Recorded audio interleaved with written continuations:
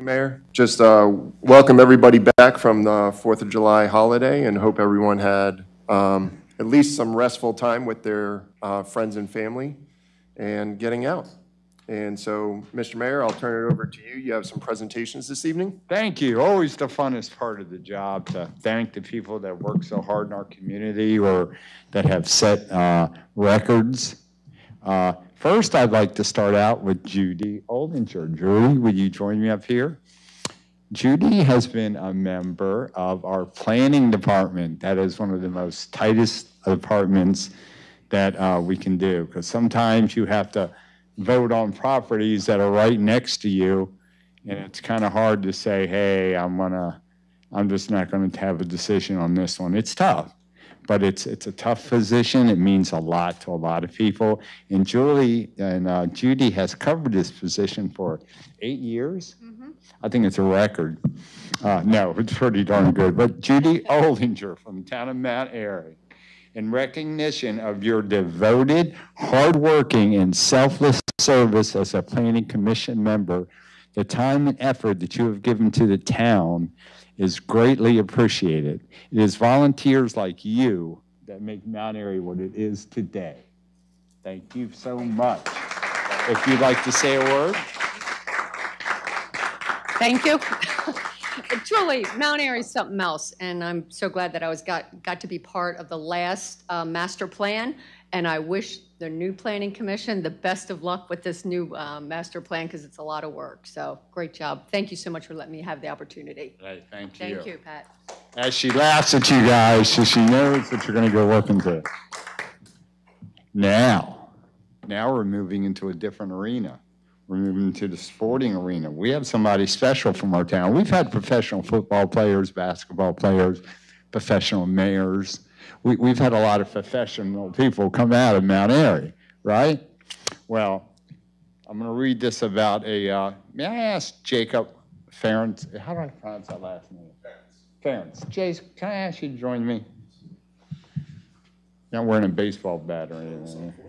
You've all sung for me. Little national championship. All right, everybody got to remember that. That's a national championship. Absolutely. My daughter went to Salisbury. Jacob has done some remarkable things. Whereas the Salisbury University Seagulls baseball team has not been to the College World Series in 20 years.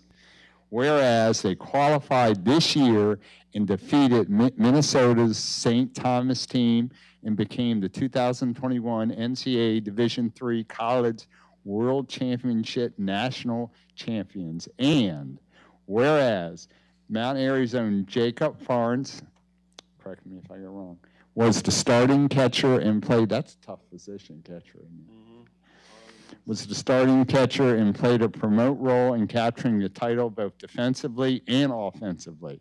And whereas Jacob is currently a sophomore, whoa, thought you were graduating, was born and raised in Mount Airy and in 2012 graduate of Ligonor High School, where he played 4 years on the varsity squad. Now, therefore, I, Patrick T. Rockenberg, Mayor of Mount Airy, do hereby recognize, congratulate Jacob Ferentz, along with the teammates of the NCAA champion Salisbury University Seagulls, on his and their noticeable accomplishment. Signed at Town Hall and also supported by every member of town staff. Because y'all had it. Jacob, congratulations. Thank you so much. Would you like to say some words? I'll keep it short and sweet. Wouldn't have chose to grow up anywhere else. Probably the best town I know around in Maryland. And, glad I could bring home some hardware for the town. All right. Somebody slip him a 20. Somebody slip him a 20 when he gets to his seat. We're not being recorded, are we? Oh, okay. Now, I saved this for last because I got to tell you, throughout all the years and all the disagreements and some agreements, I have never worked with somebody with such a better attitude. It's almost like, this is country. This is Mount Airy. And Mike has been fantastic. And so I saved his for last. In recognition, Mike Van Sant, would you care to stand? That's something I professional didn't have people far do. to go. Well, no, you didn't, and we made up for that. In recognition of your devoted hard work and selfless service as an Economic Development Commission member, your working knowledge of the town issues and great input to help resolve them have been greatly appreciated, and it's volunteers like you that make Mount Airy what it is today. And that's a true statement. We don't get this way without your Linglettis, your Pam Reeds, and some of your people back here, Steve's, but before they're volunteers before they run for office. Jason, I don't know what you were. You were very young in school, I think, before you became president. But on a very proud town, you've always made it fun, and we're going to miss you. We hope we can still call on you. Oh, yeah. For advice. Would you like to say something to the town?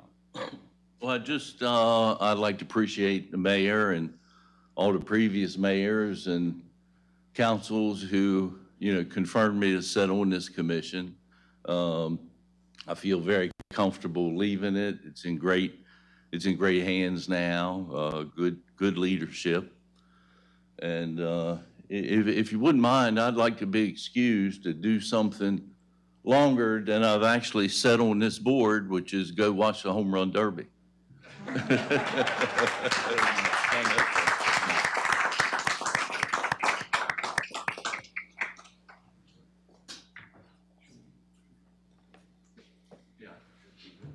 Thank you, Mr. Mayor. Appreciate those presentations.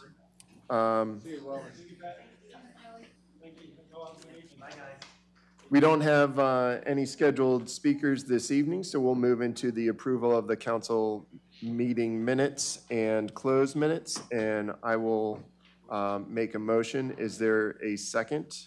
I'd second. Councilman Demoter seconds. Does anyone have any corrections or saw anything that was not correct? Not hearing any. Hi. Just Oh, sorry. one thing I asked you about, where under the police chief report, I think it was Kurt gave that report. Does that need to be corrected too? Yep. Why don't I know Kurt's last name right now? Snyder. Thank you. So we'll just change Reach to Snyder, please. What's Lieutenant? Sergeant? Lieutenant. All right, perfect. Lieutenant. And then I did have another thing on page 2, under 11, mayor and council reports. We just need to correct Councilmember Reed, beautification goes under me. That is, So can we move that under Councilmember Galletti? So we'll just move the Commission of Beautification to Streets and Roads Commission with Councilwoman Galletti. That's it. All right, perfect. All right, with those amendments, all in favor of passing the minutes, say aye. Aye. Any opposed? All right, minutes will pass. Chief Reeds, welcome back. And we'll go to your report, sir. Good evening, everybody. Chief Reeds with the Mount Airy Police Department monthly report for the month of June. Meetings and trainings attended. Corporal Ginevra is preparing the department for their annual firearms qualifications and use of force training. Also, the officers continue their monthly regimented training in the Police One Academy, which they use for their 18 hours of in-service training, which is required by the Maryland Police Training Commission annually to maintain their certifications. Other than that, there's nothing else to report for meetings and trainings. Community outreach, the police department was assigned to the Fort County Lions Club Carnival detail for the week of June 7th, and there was nothing to report from that. Everything went well. The officers also managed the July 4th celebration with the assistance of the Carroll County Sheriff's Office. The operation focused on traffic and pedestrian safety, as well as enforcement support, law enforcement support with the organizers of the event, who also had private security on the scene. Apparently everything went smoothly. There's nothing to report as a result of that as well. During the month of June, we handled 854 calls for service. This is a decrease from the May, which they had 1,340 calls for service, and this month was 854. And it was an increase from overall last June, slight increase in calls. One significant case we did have was a destruction construction of property at the Summit Ridge soccer field, where we received a report on June 13th of 3 pickup trucks tearing up the property. We were able to, through our investigation, determine the parties, and they have been charged, and charges are pending against them. So that case will be closed by an arrest. During the month, we had 6 Part 1 offenses, and they included 6 larcenies. This is an increase from May, 14% increase from May overall, and a decrease from May, and an increase from last June. As far as Part 2 offenses, we handled 21 Part 2 offenses, which is a slight decrease from May and an increase from last June. So proud to report this month that there was no opioid-related overdoses in town. As far as your enforcement activity, the department conducted 107 traffic stops during the month of June.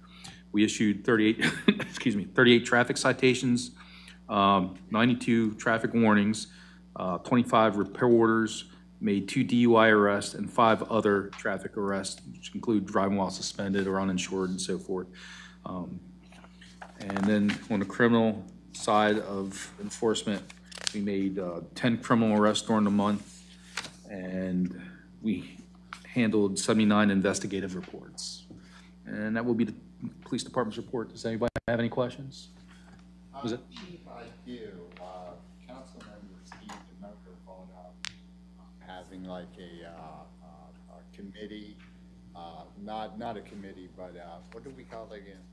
Well, I had brought up the idea of at least once a year having extended time at a town council meeting where you could share, in more than just a 3-minute update, you could give a longer presentation of what the police department's done, what kinds of issues are coming up, what kind of threats or issues on the horizon might be coming up. It's an opportunity for the public to hear all that and to provide some comments and ask questions. So it's just an opportunity for a deeper dive, a more rich conversation about what's the police department doing for Mount Airy, and if citizens have questions, they can ask questions. That type of a session. And then I think the mayor the mayor can speak for what he's thinking about, but I think perhaps it's looking more at maybe reviewing certain aspects of the police department and where it's going or something like that. More of a transitional committee held more frequently and maybe quarterly. And you'd have somebody on it besides me who will frequently come to your budget and say, why do you need that? Well, I don't have the background for that. But John Stumeyer, who you work with, does. Steve has some very good details. So I figure you 3 can get together, we can work on these, and we can justify what we need. Lynn Galetti would also like to be part of this. And knowing Lynn's background and Lynn's legal background, I think it'd be a nice team that we meet quarterly and to say, and you can come to them, Chief, and say, I need that gold card. And if you can get them to believe it, you got it. You can't be a no. But right, I'm certainly not opposed to that, and a lot of towns and municipalities sometimes have what they call a police advisory board. Yeah. So that's something, some of that has gone to the wayside, but I'm certainly not opposed to it. I think it would be an excellent idea. So that's something we'll be setting up with Lynn and Steve and John, and you all take it, work on it. The big public meeting, we'll have to work on that because we're having a council meeting and not a police meeting. So we can work on details and put a limit on that one. But your meeting would be held elsewhere, and most of the time in private. I'll check with Tom to make sure of the public need, but it's more of a task force. It's going to be a police task force. So I'll get with Tom. I just wanted to make a comment because I did start discussing this with the chief about 6 months ago, having sort of a liaison from the council and having exactly what you're talking about, where we could do community outreach, community education, and exactly what Steve's talking about, get all that information, discuss it, talk about it, get out in the community like we've done, and give the community more of an opportunity to speak to the chief or to speak to people to find out exactly what Steve's talking about. What do they do? What's coming up? A lot of people make comments to me that, why do we need the police? we don't have crime. Well, that's why we don't have crime. So I think a lot of, we've talked about education and kind of an outreach. I think that's would tie in exactly with what Steve's talking about. It's an excellent idea, but we're gonna make sure the timing is right. And we want to have an hour meeting during town council. And when we have our task force, we'll get together and do it right. We won't have a liaison because the mayor has always been the liaison for the police department. He's the head of the police department. But I'm going to defer to these people who have much more knowledge than I do for final decisions to the town council. Thank you, Chief, for accepting. So the only thing I would suggest is a meeting like that would be a separate meeting outside of town council. Obviously, we cover a lot of material at the town council table, so that would be my only suggestion. Yeah, we'll bring it up. Somebody will do a summary. You know, we met with the chief. He needs a new car. He doesn't need a new car. He needs this. And what people like Steve and John and Linda saying, you know what? Yeah, he does.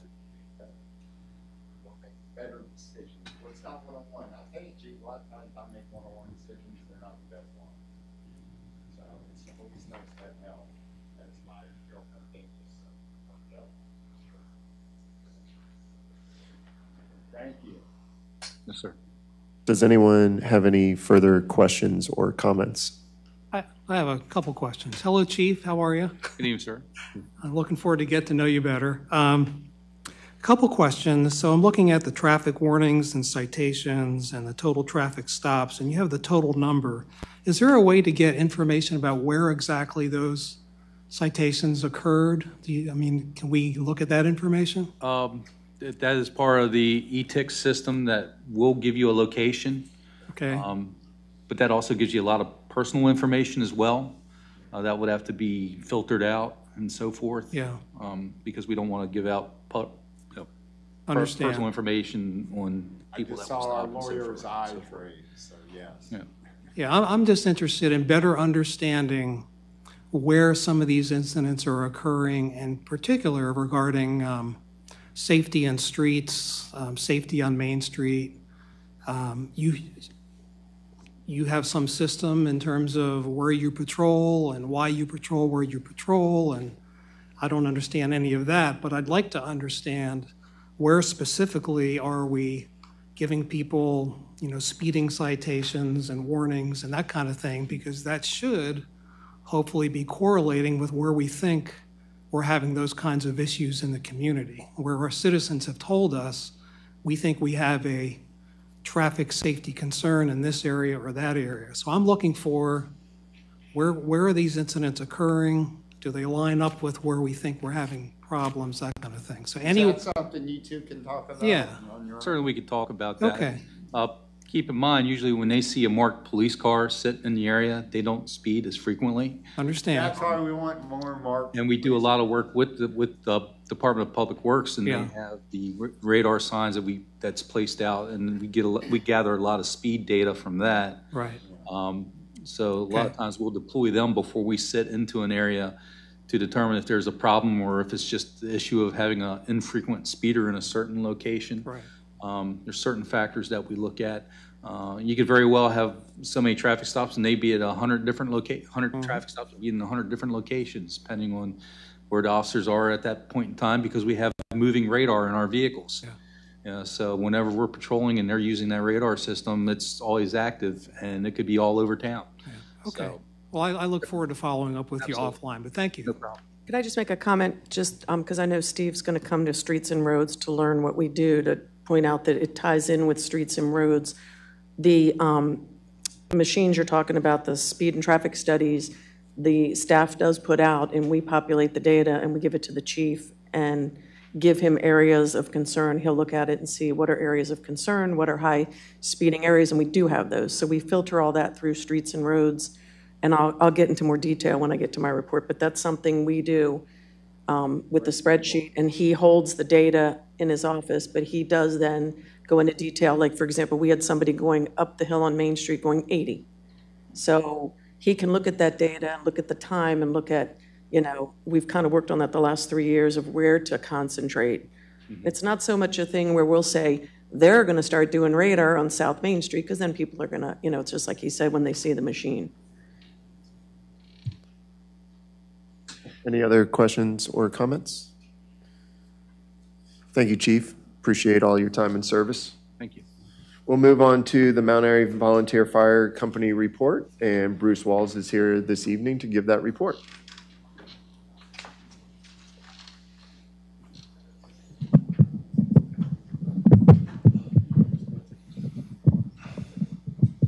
Like a pro. Good evening. The incident report for the month of June, rescue calls, we had 102 in Carroll, 64 in Frederick, 8 in Howard, 4 in Montgomery, for a total of 178 rescue or EMS calls. Fire calls, 17 in Carroll, 4 in Frederick, 3 in Howard, 6 in Montgomery, for a total of 30, which resulted in 119 calls for service in Carroll County, 68 in Frederick, 11 in Howard, 10 in Montgomery, for 208 incidences last month. We have a number of activities coming up this month. We have, sort of in lieu of the carnival, we have the Taste of the MAVFC, which will be held on the 23rd and then the 28th, 29th, and 30th at the carnival grounds from 5 to 9 p.m. And I want to point out and make sure that you understand that that is Friday, Wednesday, Thursday, Friday. There's no Saturday for that event. But we will have numerous foods available that you would typically find at the carnival, and so we hope everyone will come up and support us with that activity. The next barbecue chicken drive-through will be on the 1st of August, and we're happy to report now, related to all our events, that we're able to take credit cards at most of those events. We would prefer cash because we don't want to have to pay the transaction fee, but it's just become, people are so used to using plastic that we finally have decided to make that available. And if you're really want to save up and diet and get ready, starting in September, the Big Country Breakfast will be back on the 3rd Sunday of every month. And so we're looking forward to offering that again. Any questions? All right, stay hungry. Thank you, Bruce. Look forward to that country breakfast. Hello. Where your chicken is out of sight, people. Good. All right. We will move into community concern citizen comments. And I know Mr. Bill Butts, you would like a few minutes. So welcome to the podium. And then anyone else can follow Bill. Thanks so much. There we go. Last several years, the mayor and I and some other leaders in the community have kicked around the idea of, does it make sense perhaps to expand the number of commissions or the number of groups? One of the things that is especially at the top of that list is the possibility of a Mount Airy Seniors Commission. Did all of you receive the email that I sent you with some background? Okay. There are a group of 4 of us. Roxanne and I are both on the Planning Commission. Diane Linton is Mount Airy's representative on the Carroll County Bureau of Aging. Okay. And we've also got Mr. Wayne Evans, who is involved in so darn many things in this town and has been for so long that it makes sense that we reached out to Wayne as well. The 4 of us are doing some due diligence. We're reaching out to other communities, primarily in Maryland, and maybe also we'll go beyond that. If they have something similar to a seniors commission, or they have a coordination of resources and services that that might be worthwhile for us to look at and see what it would take for us. We grew from about 9,300 to 9,500 as a town between 2010 and 2020. We have about 12 to 12.5% of our population about 1,100, 1,150 that are 65 or 60 plus, rather. What's happening in Mount Airy is happening all across the U.S. In 10 years, by 2030, 1 of every 5 people in the U.S. will be 65 or older. 5 years after that, by 2035, the number of adults older than 65 will be greater than the number of children under 18. Those percentages are exactly the trend that Mount Airy is on. The quantity of 60 and 65-year-old plus that we have now already outstrip our capacity and our capability.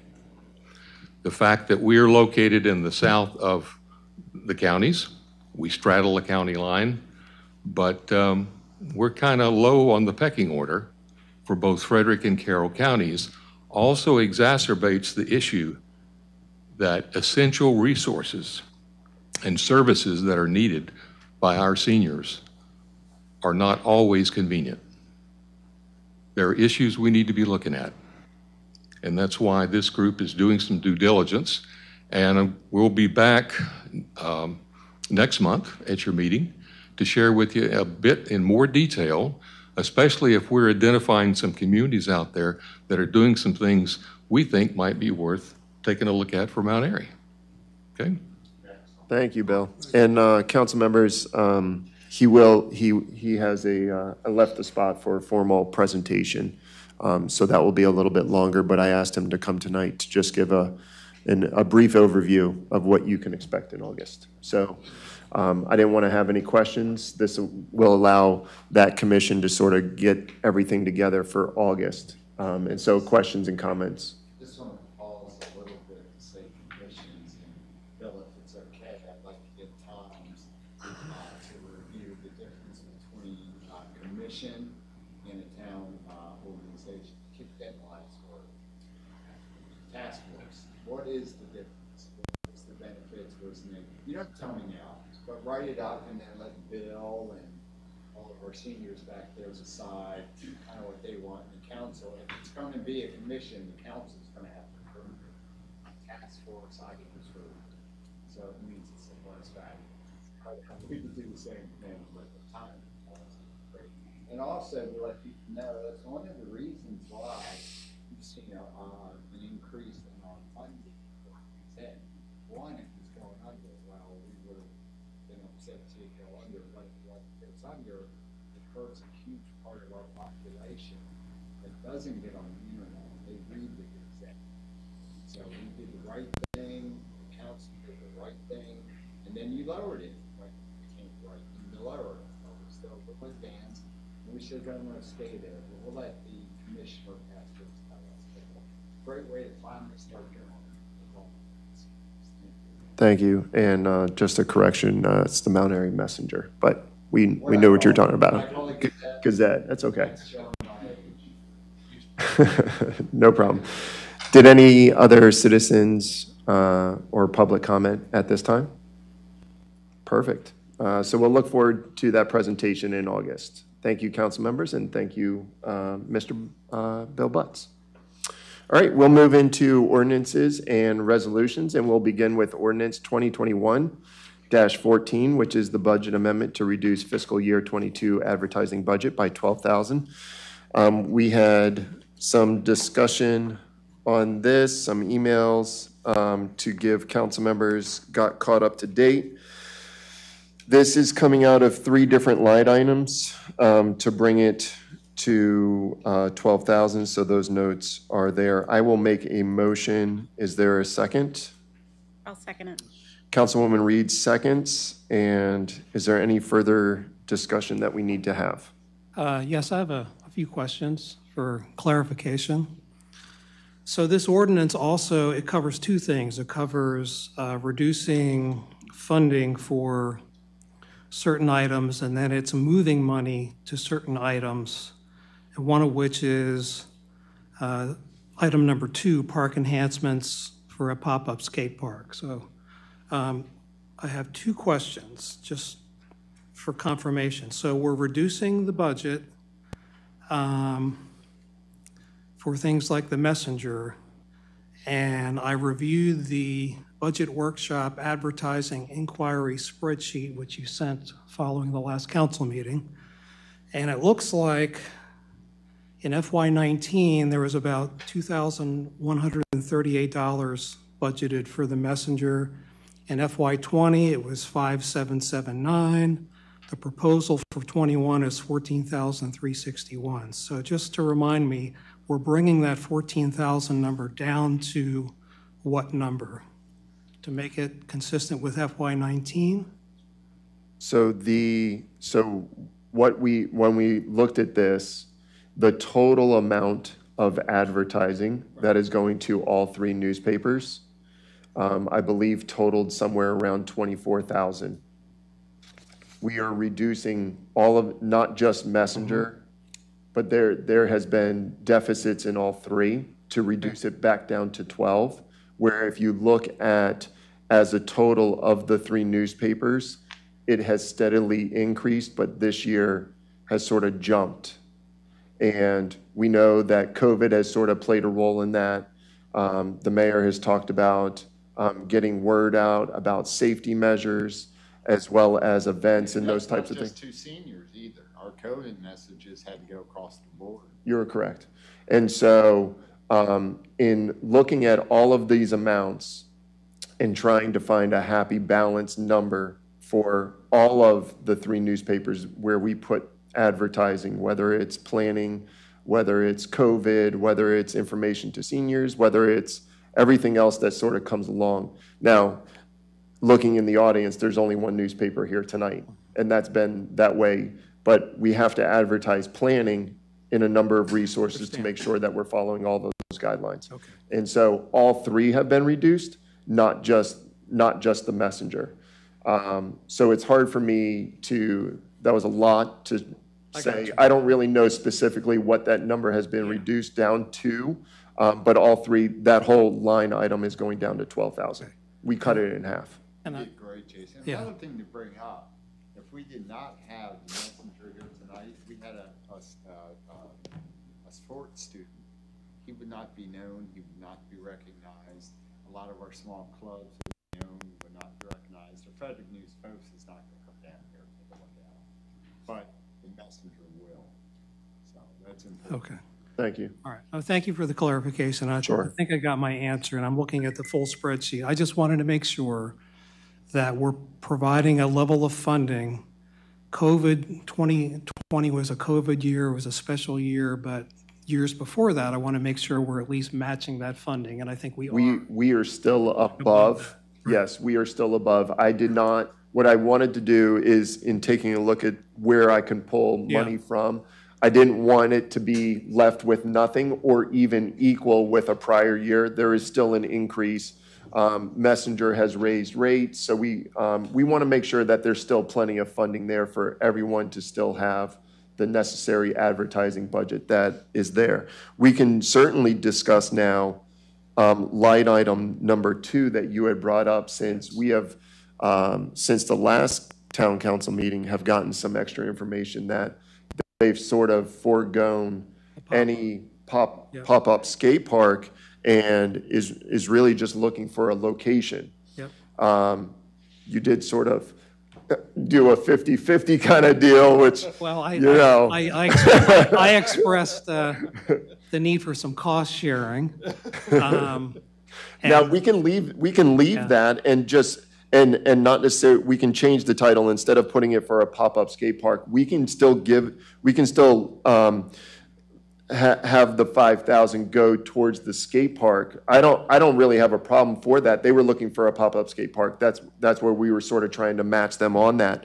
I know that Sarah and that group have really led in donations. They've created a 501c3.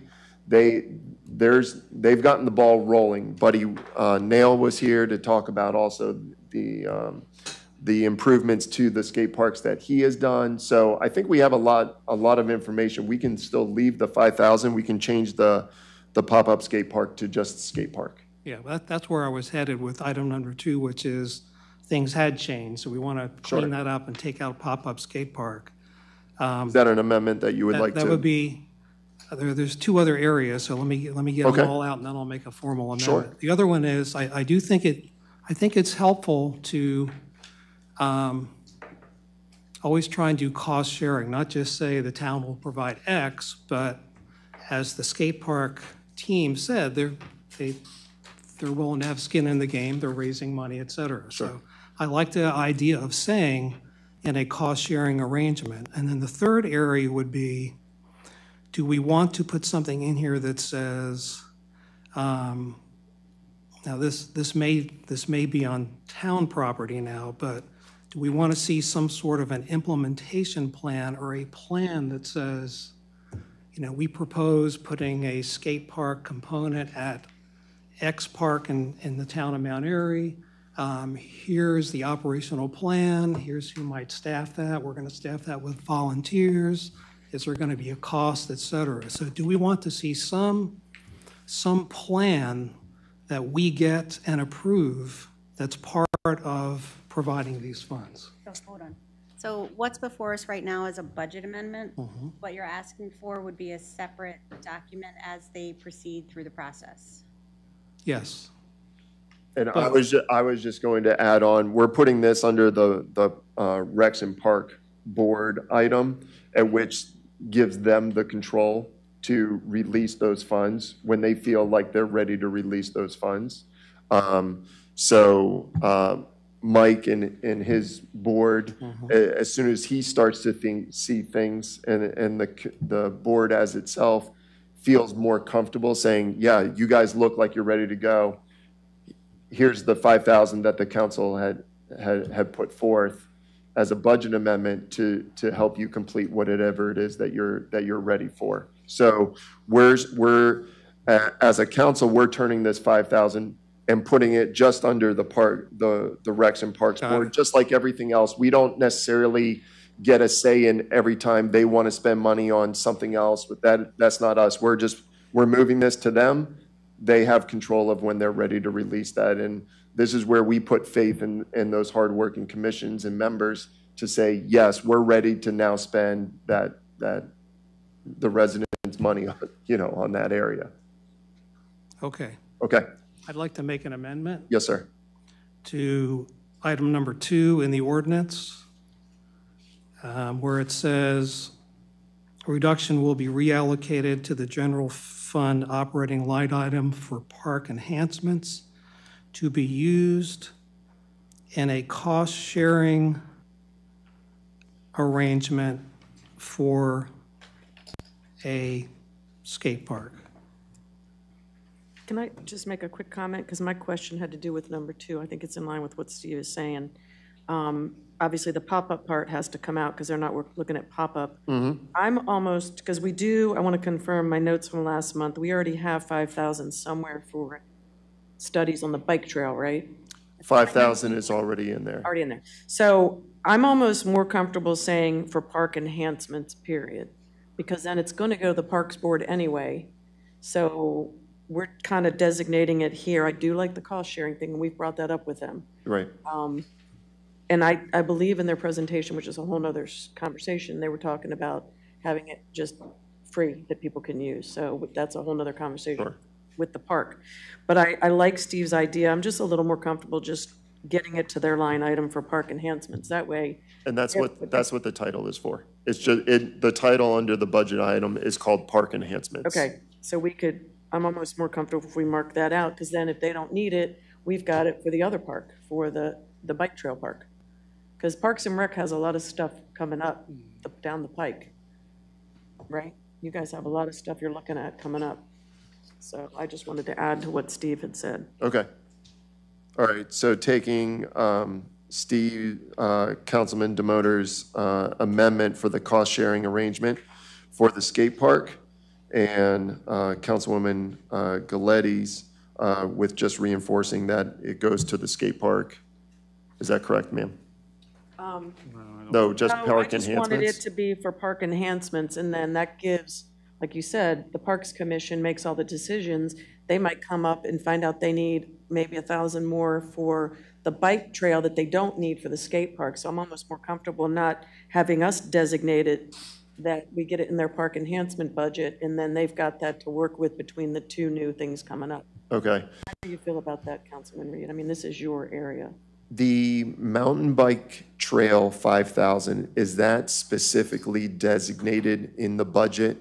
Yes, so, right, and. So Parks and Rec voted at the last meeting to release that funding for the initial design work of the mountain bike trail. So that money has already been voted to be released. This would be separate. And I actually would agree with Councilwoman Galletti that leaving it sort of general park enhancements gives the Parks Commission the freedom to sort of designate how much would go to either project. Because the way I understand it, the skate park, they are looking to self-fund. They are fundraising heavily. I believe they are applying for grants. So they may not even need it. Okay. They say they fund it all themselves. Yes. Right. Okay. So the new amendment, and feel free to correct me if I'm wrong, is we are essentially going, am I still Councilwoman Galletti, am I still including the cost sharing before the park enhancements, or am I just putting a period after park enhancements? I like the idea of park enhancements, period. Period, okay. I'd And I support do that. say in future conversations, I like that idea, Councilman Demoter, that cost sharing as we get into further conversations. Yes. I like that.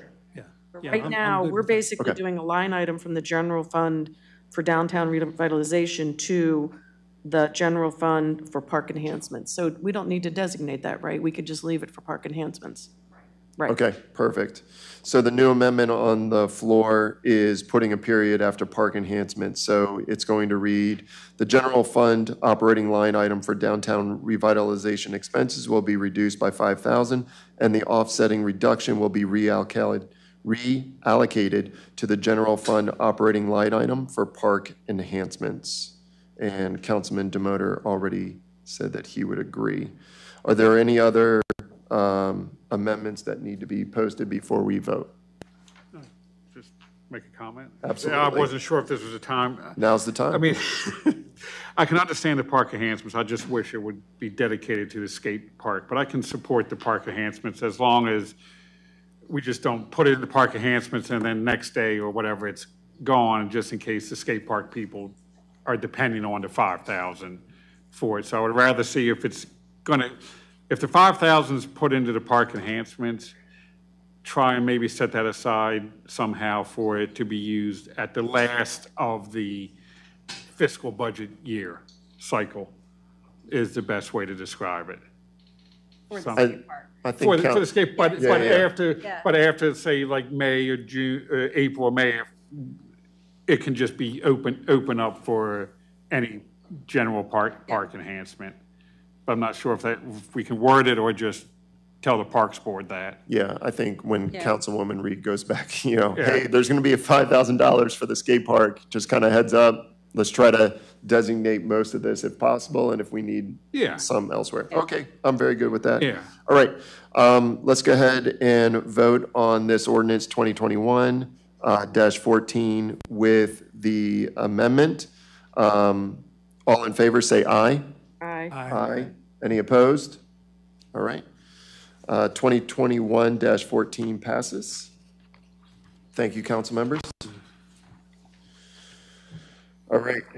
We will move now into ordinance 2021-15, which is the peddler exemptions. This is up for adoption. And the only thing up for conversation, hopefully, all the council members have the red line item, which was a late addition to what I don't want to say task the Councilman Demoter with, but it was just to check on the Boy Scouts and Girl Scouts to sort of figure out, and doing a little bit of research into 501c3 organizations, I found very quickly that there's a private 501 and there's a public 501, and private would just be like such as Bill and Melinda Gates Foundation, sort of. Ava's T21. Is that?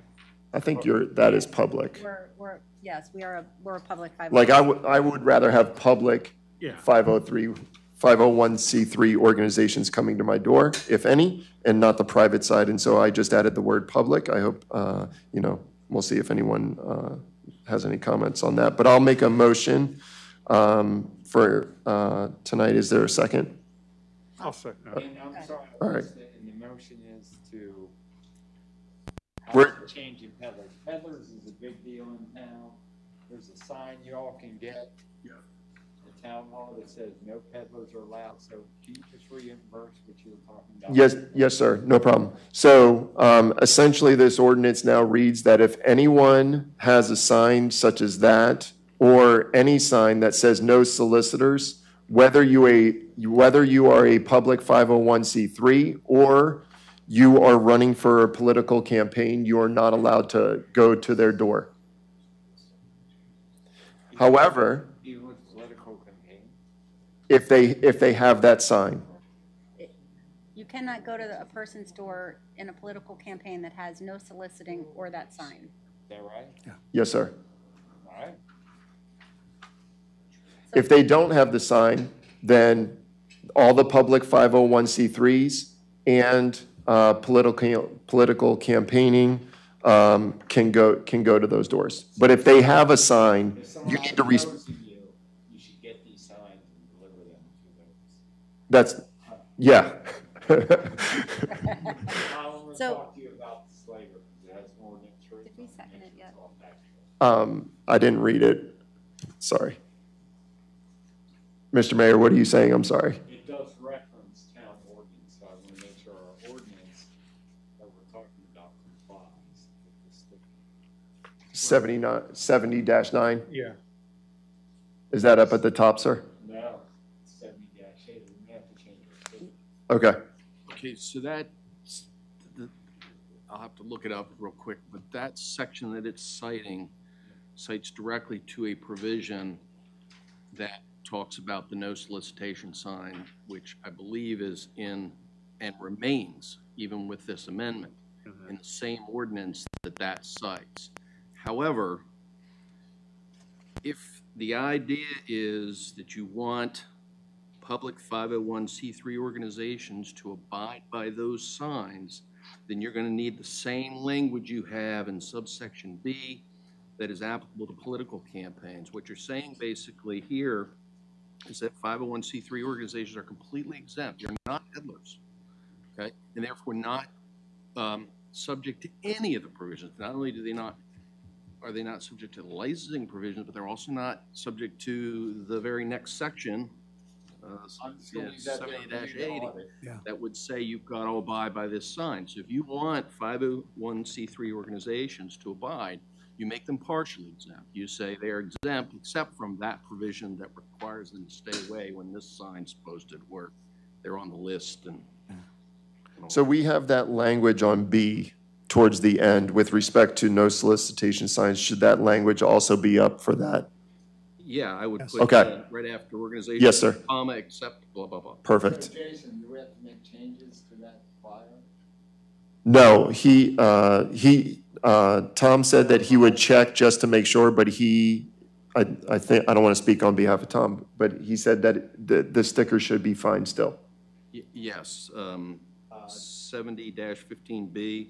Dave, can I ask you, please? That's what it referenced for B on here, so I think we should be good. Highlighting what's Okay. happening with this peddler sticker. And I can pull it up too if you want me to, real quick. I have a comment actually on the actual red part that we're Can discussing. I just read the second? I'm sorry. Yeah, sorry. Go ahead and Okay, read that. Councilmember Munder, seconds. Go ahead. So, do you guys know what a 501c3 is? It's the actual IRS tax code section that deals with a nonprofit. It's in Chapter 501, subsection C, subsection 3.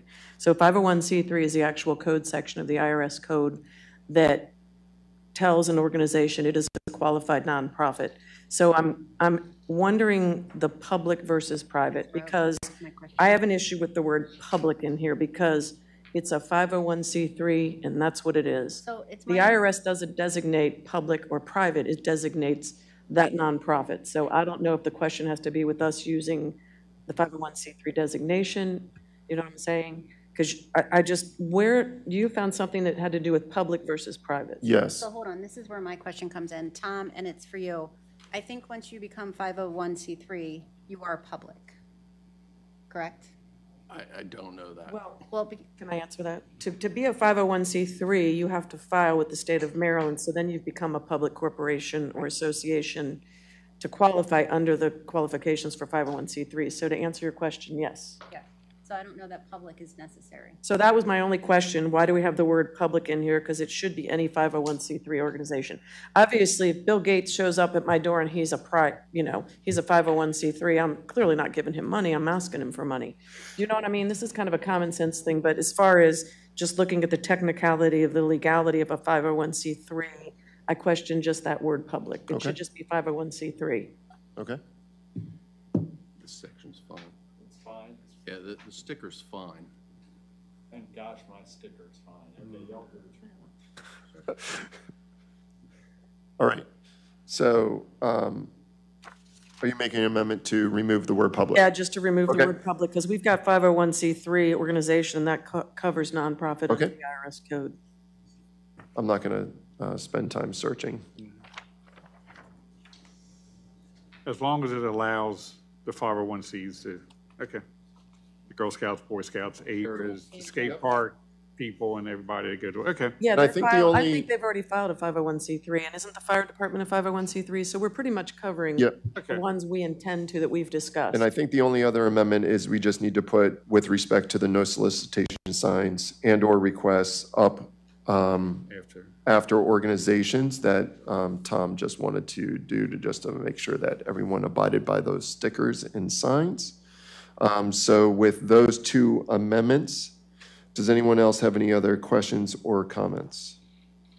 I will quickly, the two items that were discussed were exactly where I was going, that we needed. My only question, I don't know that it's needed, but does everybody know what a 501c3 organization is? If you wanted to, under the definition section, you could put the definition of what that is. If you think it's not needed, then I'm fine with that as well. I personally don't think it's neat. I mean, basically, it's a charitable organization. Right. Or not charitable, it's nonprofit organization. Okay. What I meant to say. Very good. All right, thank you for all the clarifications. We'll go ahead and vote on the two amendments of removing public and adding with respect to the no solicitation signs and requests up to letter A after organizations. All in favor, say aye. Aye. Aye. Any opposed? All right, 2021-15 passes. Thank you, council members.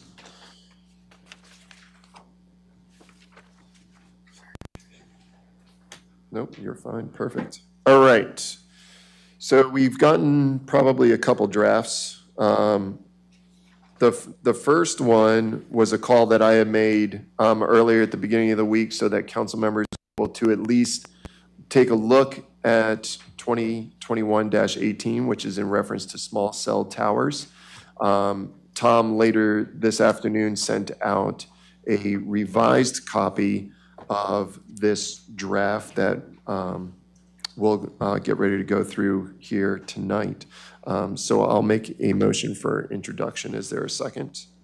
Second. Councilmember Munder seconds.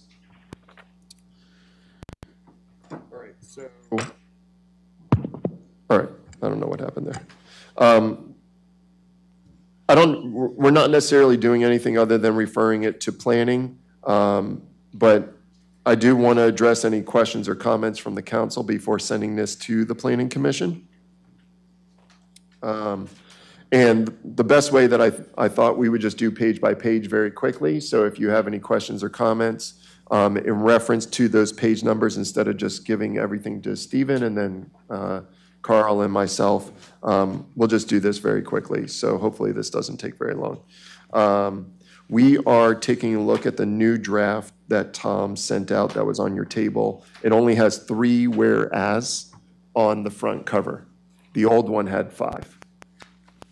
I believe the public also has the new draft copy. Is that correct? Thank you, Holly. Appreciate it. All right. So going through, we'll start on page number 2 of 20, where we have the 4 whereas is here. Does anyone have any questions or comments?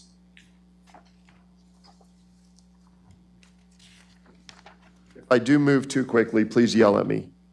I have a quick question.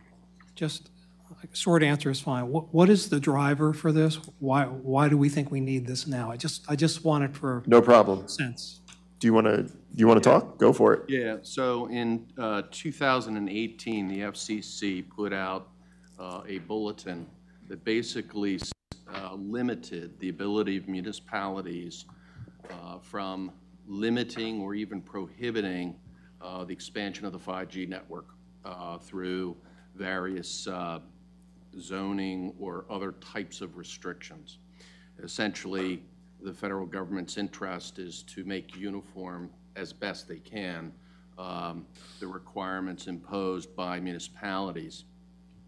The bottom line of that FCC bulletin was that a municipality may impose certain regulations, read that to mean aesthetics, things of that sort, but may not, and here's the legal buzzword, materially inhibit these facilities within the municipal boundaries. Now, what all that means beyond those generalities, one does not know. One suspects that you can probably lawfully limit where they go, as long as you allow them in places that will enhance their facility when it comes to their facilities, their coverage. When the time comes, you can impose reasonable aesthetic requirements on them so that they blend nicely and don't look like some of what we've seen. I won't name names. They also impose certain regulations on how much you can charge if they're being put on a town property. Can't, charge exorbitant amounts, obviously. And they also shorten the time frames. When you say charge, are they charging us? Or No. What we would charge them to place their facilities within right of way. You can't, in other words, say, I want, $1 million a day. That would materially inhibit their ability to expand their network. Sure. Certain, they call it the shot clocks. Basically, a municipality can't take longer than 60 days in certain instances, in other instances 90 days basically. So it's an attempt to make it uniform. I will say that those were taken up to a couple of courts who have, on the federal level, approved the FCC's authority to impose these restrictions on municipalities. Why an ordinance and why now? Now's not necessarily a magic moment, but what's critical is to set forth in advance of a provider coming to the town what your requirements are going to be, so that you're not sort of imposing stuff on the back end. They come to you and now you're saying, I want this, this, and this. You have put it out there either in policy or in ordinance. We did have a policy that was probably not as specific as this, but which at least outlined what the procedure was. I think it's better practice to have it in ordinance form. Thank you, Tom. I appreciate that. And John's flipping through some of the those small cell towers. 2 of them are from Ocean City. One was from Columbia, Maryland. That one's across from the Columbia Mall, so you can see how they integrate it into a lamppost with the antenna at the top there. The box is something that usually comes with every tower.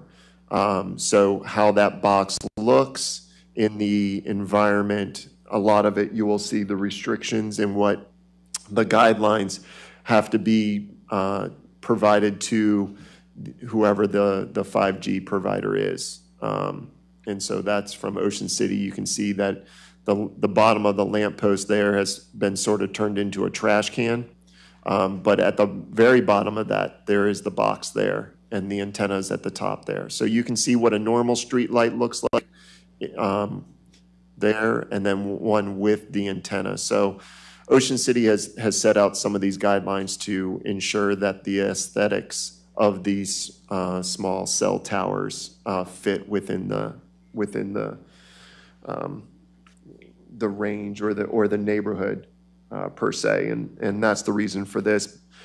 These are generally put into high populated areas where cell phone service with a lot of users become, I'll use lagged per se, and so these are to enhance the or prohibit that lagging from happening. And so, not that we're getting these anytime soon, but when I brought it up,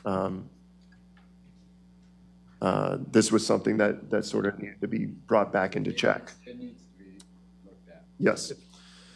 It's been an ongoing issue since 5G came out. Yes, sir. Yeah. So. Yeah. All right. Can I make a quick comment? Absolutely.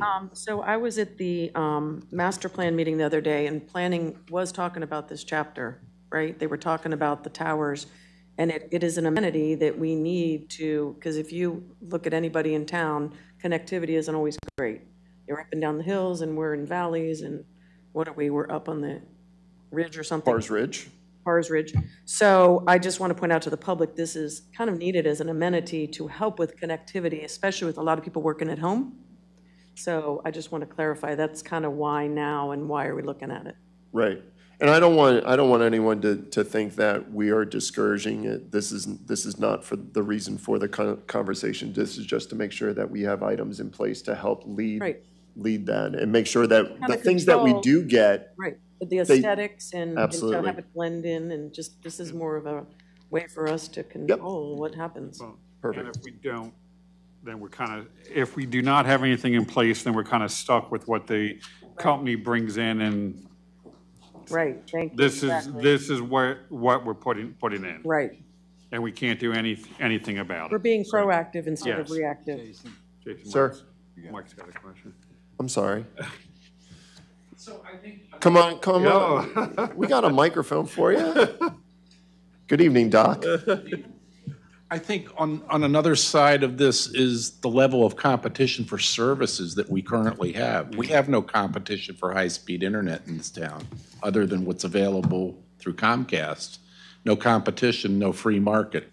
Prices always go up. They never go down. Absolutely. And I think the future is just getting rid of cables in general, so. Well, and thank you for that comment, because that was talked about the other night in the master plan meeting, that what are other options for internet in this town, and looking into the options. Yep, awesome. All right, I did not hear any comments for page 2, so we can move to page 3. This is sort of going into the definitions of everything that is in this ordinance to clarify language. Did anyone have anything on page 3? I have a question. Yes. Go ahead. Is this ordinance patterned after other ordinances that would help us, I think, have a comfort level that this is kind of a standard of practice? It's some national standard, whatever, and we're just basically adopting it and tweaking it. Is that the case? Yeah, so this one is, I will be very frank, is modeled after the Manchester one that was just passed maybe 6 months ago, maybe 4 months ago, something like that. Carroll County. Very similar town, also has a great town attorney.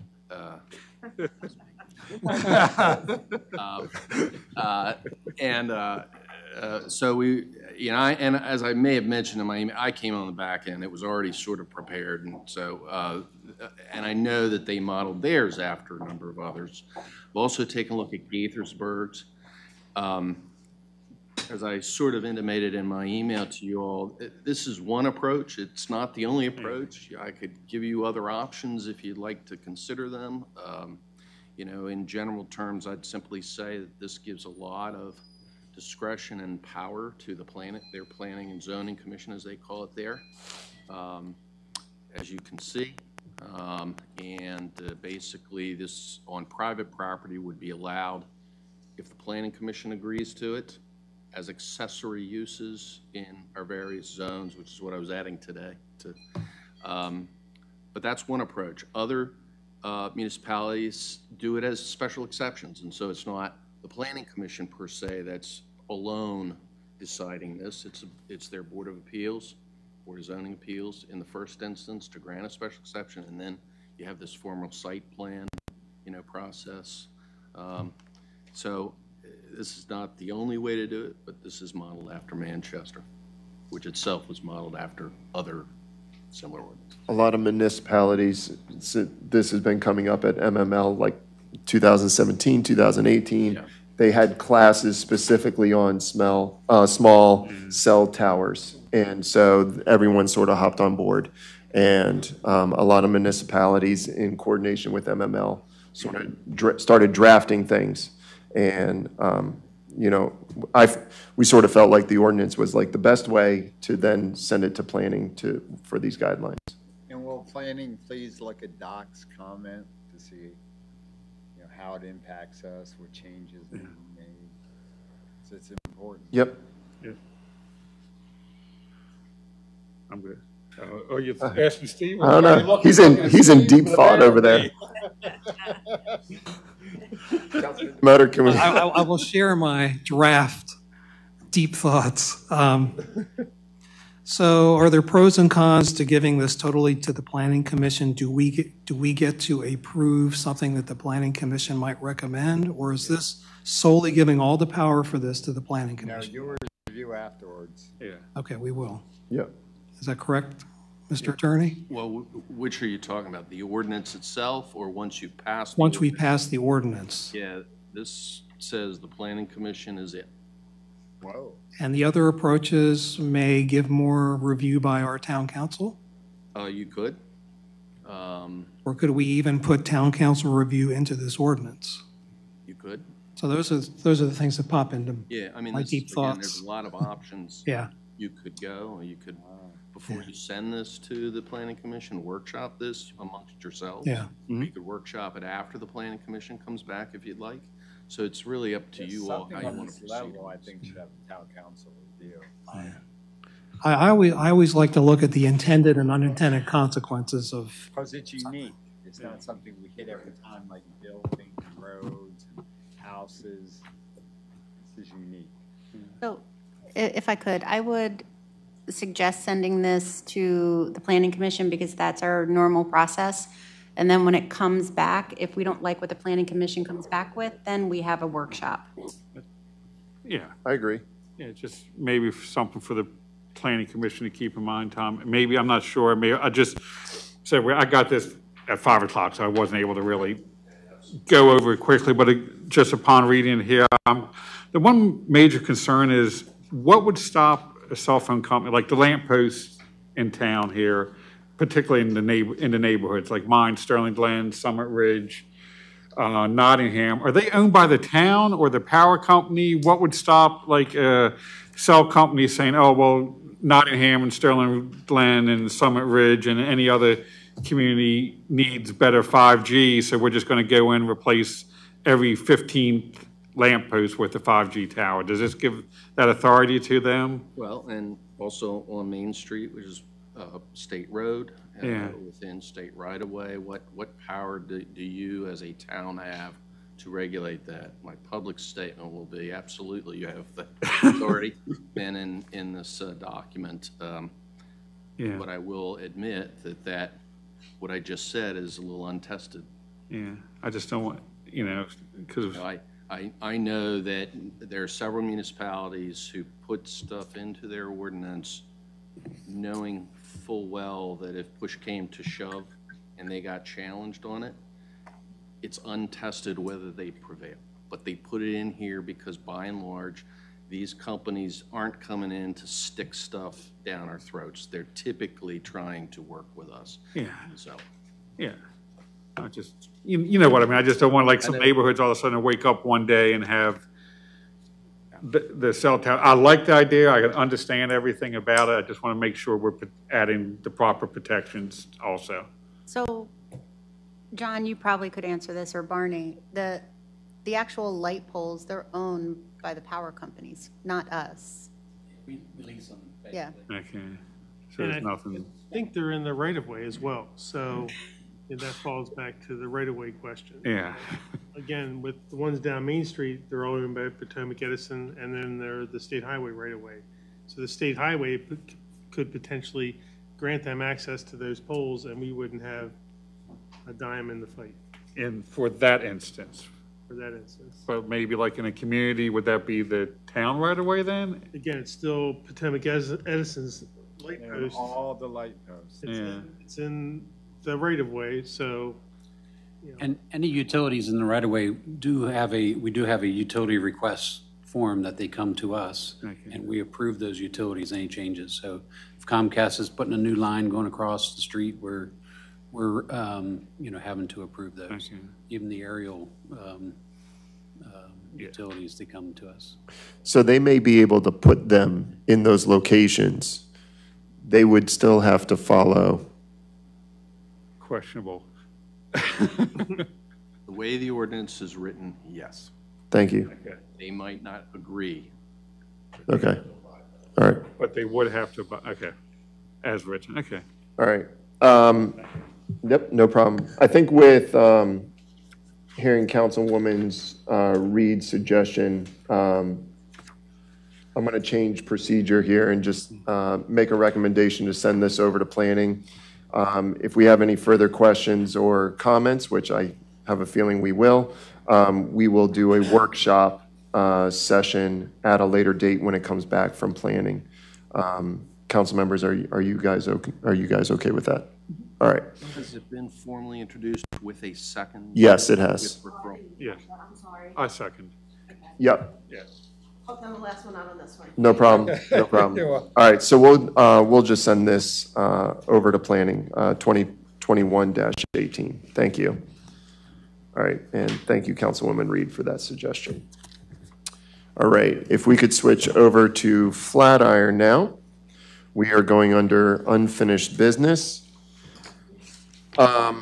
Council members, I do have a schedule of public hearing, but I also visited in collaboration with Barney, our town engineer, on Friday. I think I sort of suckered him in because I couldn't get into the building. And within opening the door, luckily I had my mask on. Barney put his arm over, was that mold? Mold everywhere. Yeah. The smell of mold is John, there's no, other than we have a ton of stuff everywhere. You can just flip through. These are as of Friday, so you can't get any more updated than this. So these are just the second and third floors, just showing the actual size if you've never been in this building. Yeah, they actually look bigger probably in this picture. Yeah, that is correct. I had my my fisheye zoom on. This is the most important part. So this is the wall that faces Park as you go up between the insurance building and the Flatiron building. And this is where a lot of the repairs have happened. This is where you used to stick half your body into the concrete wall.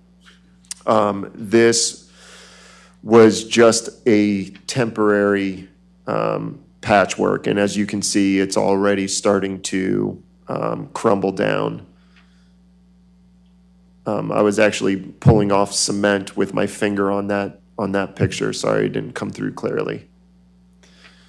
And this is some of the water that has dripped down.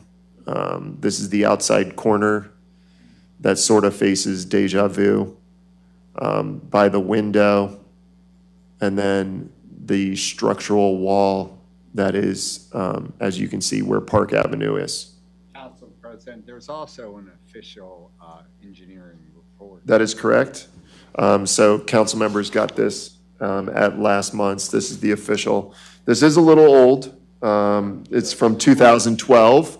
And it is noted on here that it is just a visual inspection, nothing nothing specific, We but have other inspections that went inside the wall earlier. earlier than 2012, is there an inspection, or did we just remediate? The inspections, the structural engineer done. We're all there. 2012. Okay. It was just visual, they didn't use any testing equipment, which they could have. All right, perfect. And last month, council members received the Flatiron options, and as I mentioned, Barney, I believe you added 2 other options that would be available for the Flatiron. I don't mean to put you on a spot. Did you add this, lose that lower level with all that stuff and turn the building to maintain the history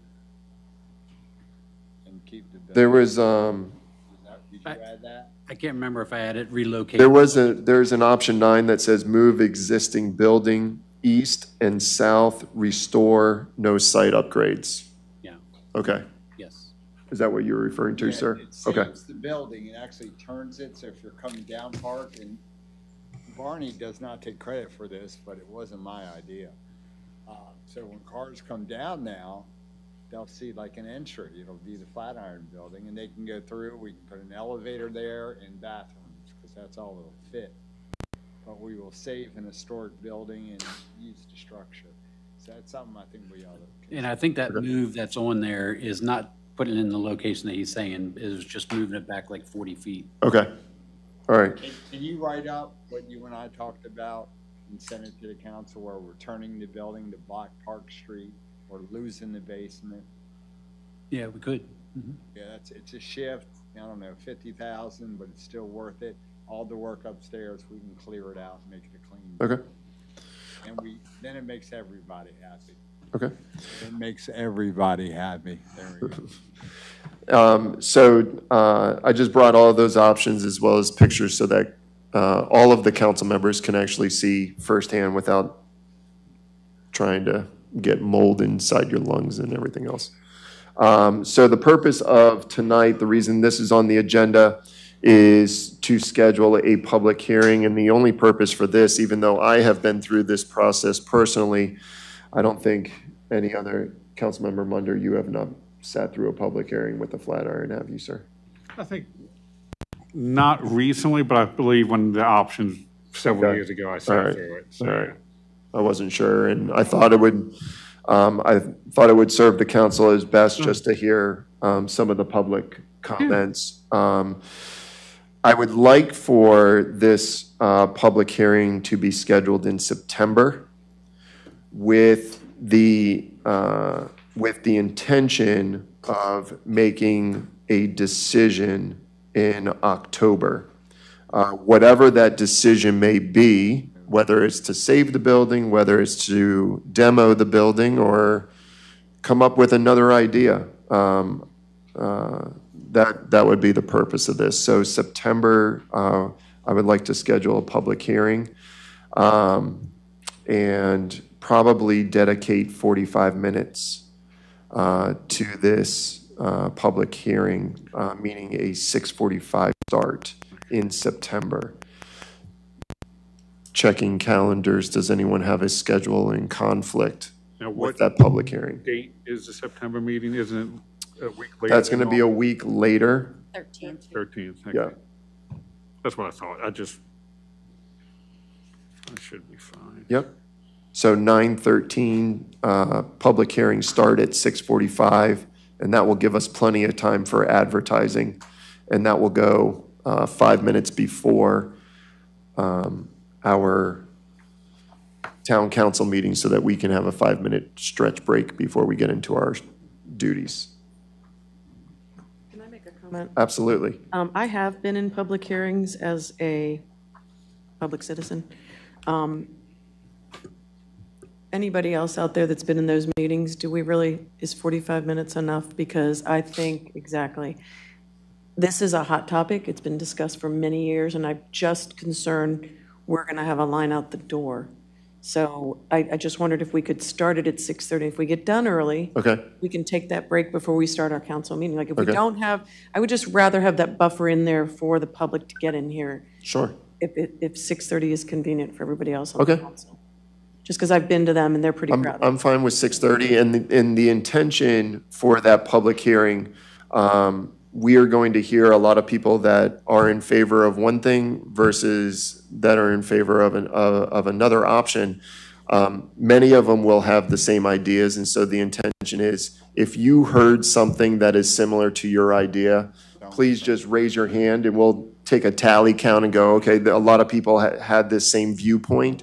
And not to give, we don't need to keep hearing the same thing over and over and over again. But if you are bringing new points, we would welcome those new points. I agree. Okay? It's great. It's a All great right, idea so that you brought that up. we'll change the 6:40 start time to 6:30. Great idea. And I'd if we, also like to suggest something we picked up at MML, if we Sure. could have a sign-in. Absolutely. And then you call the people up, Yes. and that keeps it moving as opposed to Absolutely. just, if we could do that. Perfect. I think people Perfect. have become more understanding of the situations. I think that'll be helpful, but who knows? Thank you. Perfect. All right, so September 13th, we'll do a public hearing at 6:30. Okay? Fantastic. Councilman Demoter. I think you have a question. You have a question in the audience. Doc, I'm sorry.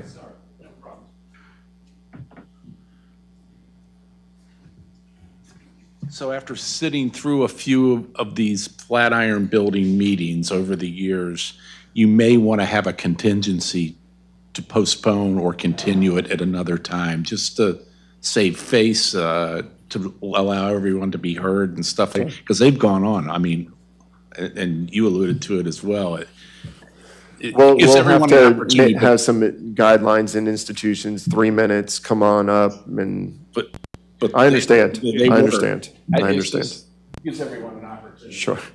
Thank you, sir. All right, we'll move into, Excuse me, Mr. is President. this in reference? It is. Okay, I'm sorry, go ahead. For this kind of a public meeting, let me just ask, are we just listening to the audience, or do we present the information on options, or are we just totally in listening mode? We are in listening mode. Okay. We are not asking questions. We're not asking comments about clarification of whatever it is that they're trying to tell us. They get we'll have guidelines, but generally it's been 3 minutes. Gotcha. They will have 3 minutes at the microphone. We are just listening, because if everyone is saying that there will be a line out the door, then I do want to give everyone an option to talk. I don't want to prevent anyone from not sharing their thoughts. Okay. And then a final question on Sure. that. Barney, you had a presentation put together, a set of slides that has a set of options with some costs. I was wondering, how old is that information, or can we rely on that cost information to be relatively accurate at this point? Just keep in mind, those are very rough costs, but I did update the costs since it was originally put out, I don't know, 8 years ago, something like that. So I did, take a stab at, updating those costs. So they're fairly good costs. Okay, thank you. And in other words, Barney, the cost went up. Absolutely. All right, that's what I Don't needed. go down. Heard Thank you. that once before. Yes, don't go down. Right. All right, thank you, guys. All right, we will continue with town council priorities. This actually has my name next to it, but it was wanted to be brought back up by Councilman Demoter, and so I will let him go ahead and speak on the council priorities. So we briefly touched on this at our last council meeting, and we really didn't give it good due diligence, I think, because it was towards the end of the meeting. My thought is that I think it would be very helpful for us as a council and to our citizens if we did have a set of priorities. And it doesn't mean we're going to act on every one. It doesn't mean we're going to do them in a specific order, but it shows our public that we know that we have a set of priorities. Further, I'll just throw out brainstorming. To me, if we had such a list of priorities, to me, that list should always be attached to our town council meeting agenda, so everybody can see that at each meeting, hey, we have a list of priorities. And then I believe that we should have at least one of those priorities on our agenda. For example, now we're talking about the Flatiron Building. So that, to me, should be on the agenda from now, if that's going to be the first one we want to tackle, from now until when we reach closure on it. So that two things, each meeting on our formal agenda, there's a priority that we're working on. And then as an attachment to the agenda, there's the list of priorities. So everybody can see what we're thinking about and what the important things are to our council and to our town. And a lot of that is a result of the survey? And the survey is certainly one source of input, but it was a major source of input. That was something that, yes, our town government said to the public, what do you want to see happen for our town? They told us, and I think they're expecting us to act on those. Is that all from the survey, or who else decided to put their own circles in there? I did not have any personal benefit input. I created this, but it was topics that have continued to be brought up through council questions when we're doing elections. Oh, that's important. So just hearing a lot of these things. We can put survey, make a note. Yeah, and I did attach, just for reference, I did attach 4 or 5 pages from the survey that highlighted many of the things that are on the front.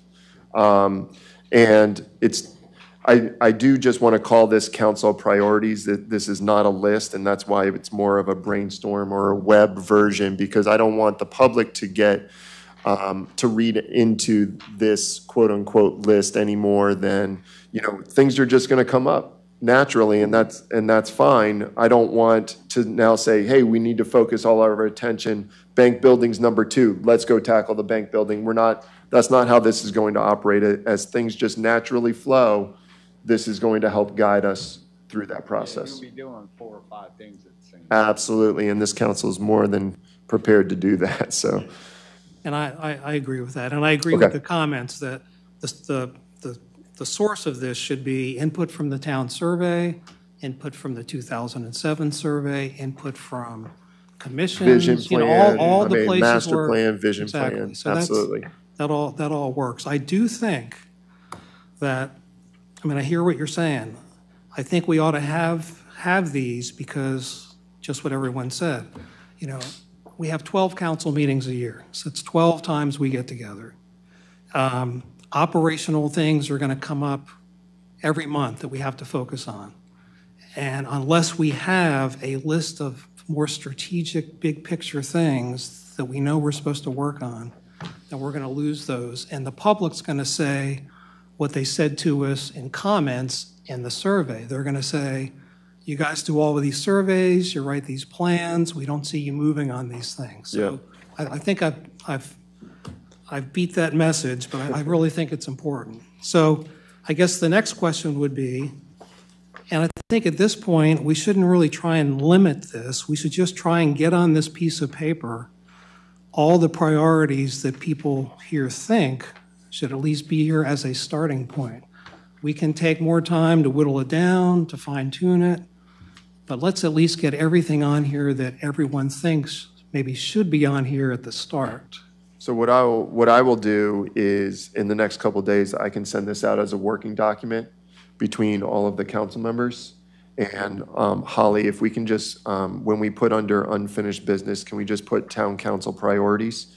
And we can review that every month to see how everything is going. You added the mayor there because he's got a little veto power going on. We can add mayor and town council priorities. Is that what you want in front? I don't want anything on my foot. I just want the title. No, in front of mayor and town council priorities? Yeah, oh, okay. I'll be making comments as well. And No, I'll also have a side vote on there, so you don't exclude the mayor. We would never want to, and No, I know. I apologize. No. Go ahead. Absolutely. So a lot of these priorities are already in the works, but they take time. The one suggestion or change that I would suggest is we have Main Street businesses, but we actually need to focus on all of the town's businesses. So it should really state economic sustainability. Okay. Instead of Main Street business on the list here, okay. Focusing on all the businesses in Mount Airy, not Okay. just Main Street. Perfect. Council President, great job on that. Thank you. Thank you, sir. So when I send this out, you will be able to just make those changes? Absolutely. That's awesome. Anything else? And then the Are we last good? thing, and Yeah. I brought this up at the last meeting. I believe that what's missing on here is, I call it Main Street safety. It was traffic safety on Main Street. And from the last survey, there were 2 of the items needing urgent action, immediate attention.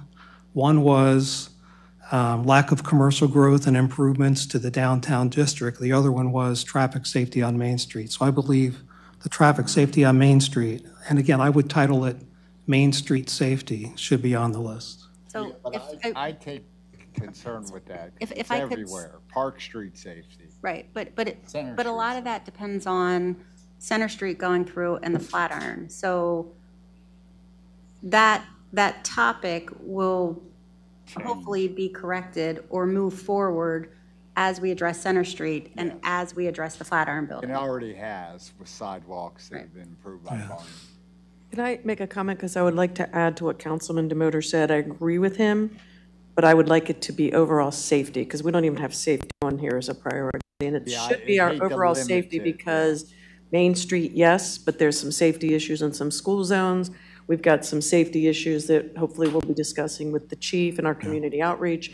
I would like to see a section on safety and maybe a subsection of that Main Street, you know, the different Yeah. things that we could come up with our task force or whatever we're calling it.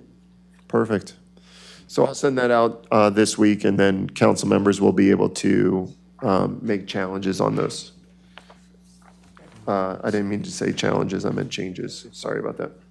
All right, we will move into new business, and the first thing on this is the town-county agreement from the Carroll County government side. And Tom, I'll let you lead this, please.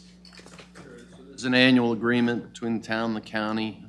The agreement reads the same except for the numbers, as it has read for probably more than a decade now. So there isn't much that has changed in terms of the verbiage, the provisions. The only thing that has changed are the numbers, as they do every year. Are these numbers going up or down? When you say numbers, are you talking budget or just calendars and dates and things of that Yeah, nature? the amounts of, Okay. that the town owes the county, or the county owes the town, as that. So going up. Right. What the county, Sure. And this is coming from the county, and this is just for our review. So this is something that we cannot necessarily make changes to. if there is something significant, you'll note something in there about South I-70. That was a change that the town initiated. When years ago, we got a annexation petition from all the residents south of I-70. So if there's something major that you think, I mean, the main purpose of this is to get what money's coming to you from the county. So you do have to prove it and get it signed. Yep. To get that. But there have been additions too over the years, the stormwater management portion. You know, the MOU among the municipalities in the county is not new, but it's probably about 5 years old now. So that's gone in. There have been some amendments over the years. Okay. And this is just going to be up for approval, so we don't need to first or second, but I'll give anybody a chance to discuss anything. Just a curiosity point, Tom. It says something about a 1 mile, within 1 mile of the corporate limits. So where did that magical 1 mile come up from? You know? There's no magic to that. That was, essentially, it was an attempt to say, look, at some range within the town, it becomes important to consult with the town, and the county said yes. That radius, that same radius you'll see was used, for instance, for the south of I-70.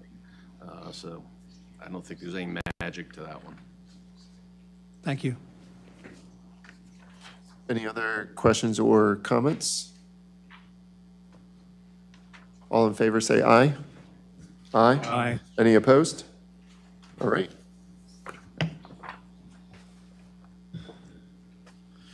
All right. We are now moving to your document that says Town Council Policies.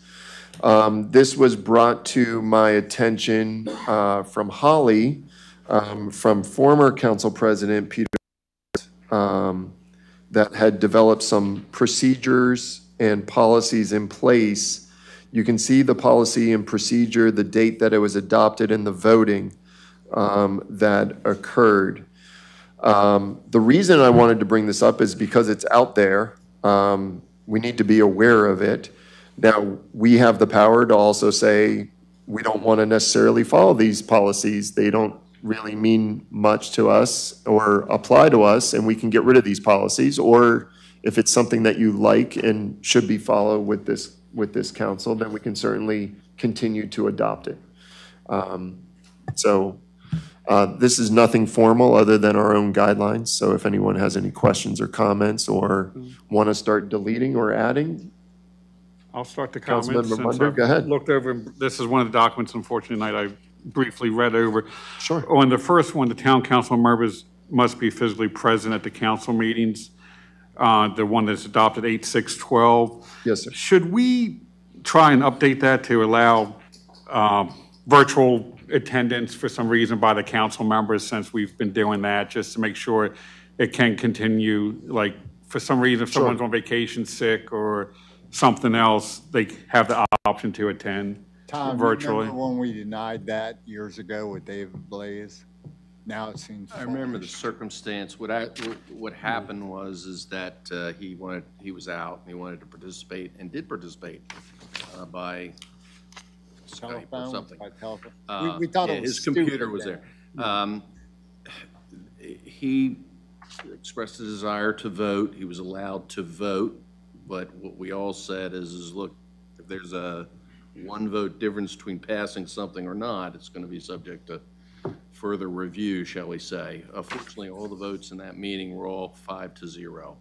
So you remember it more didn't matter whether his vote counted or not. We never crossed the bridge. I just know how devalued it was at that time and how valued it is now. It works. Right, and that's exactly right. I mean, the technology is so much better than it was then. I mean, he kept breaking up. He wasn't. True. If you recall. So do we want to change this, or do you want to I'm trying to eliminate?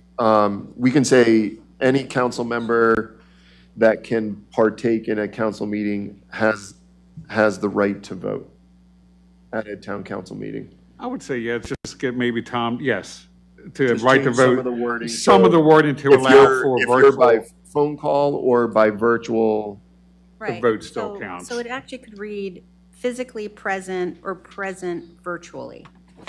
Yeah. Or Okay. Whatever the proper Right. legalese for it is. But there should be a limit. We don't want somebody who's doing it all the time. No. Unless there's a reason, if they're undergoing a sickness that. But there should be a limit. You just can't say, okay, well, that's fine now. That's how I'm going to do it. I would say something, maybe first check with, as given permission by the council president or something of that nature, or approved by the council president. I will say, I've been trying to come in early and council members are beating me in an hour before a meeting. So to say that people don't want to come into a meeting is, but whatever the wording wants to be. Okay. Okay. Next would be an introduction with a second is required to a charter amendment. That's pretty basic, and I would actually recommend we delete it. We wouldn't be following procedures, I don't think, at that point. Is that correct? Correct. I'm not sure Okay. I'm not sure you need I that. don't even know why that was there. So this came up, that election results are to be given to the council, and the end, maybe that should say at the end of the council meeting at which they are announced. The purpose is so a council member that did not win the election cannot vote in a different way due to being upset, and he or she doesn't have to sit at through the council meeting all upset.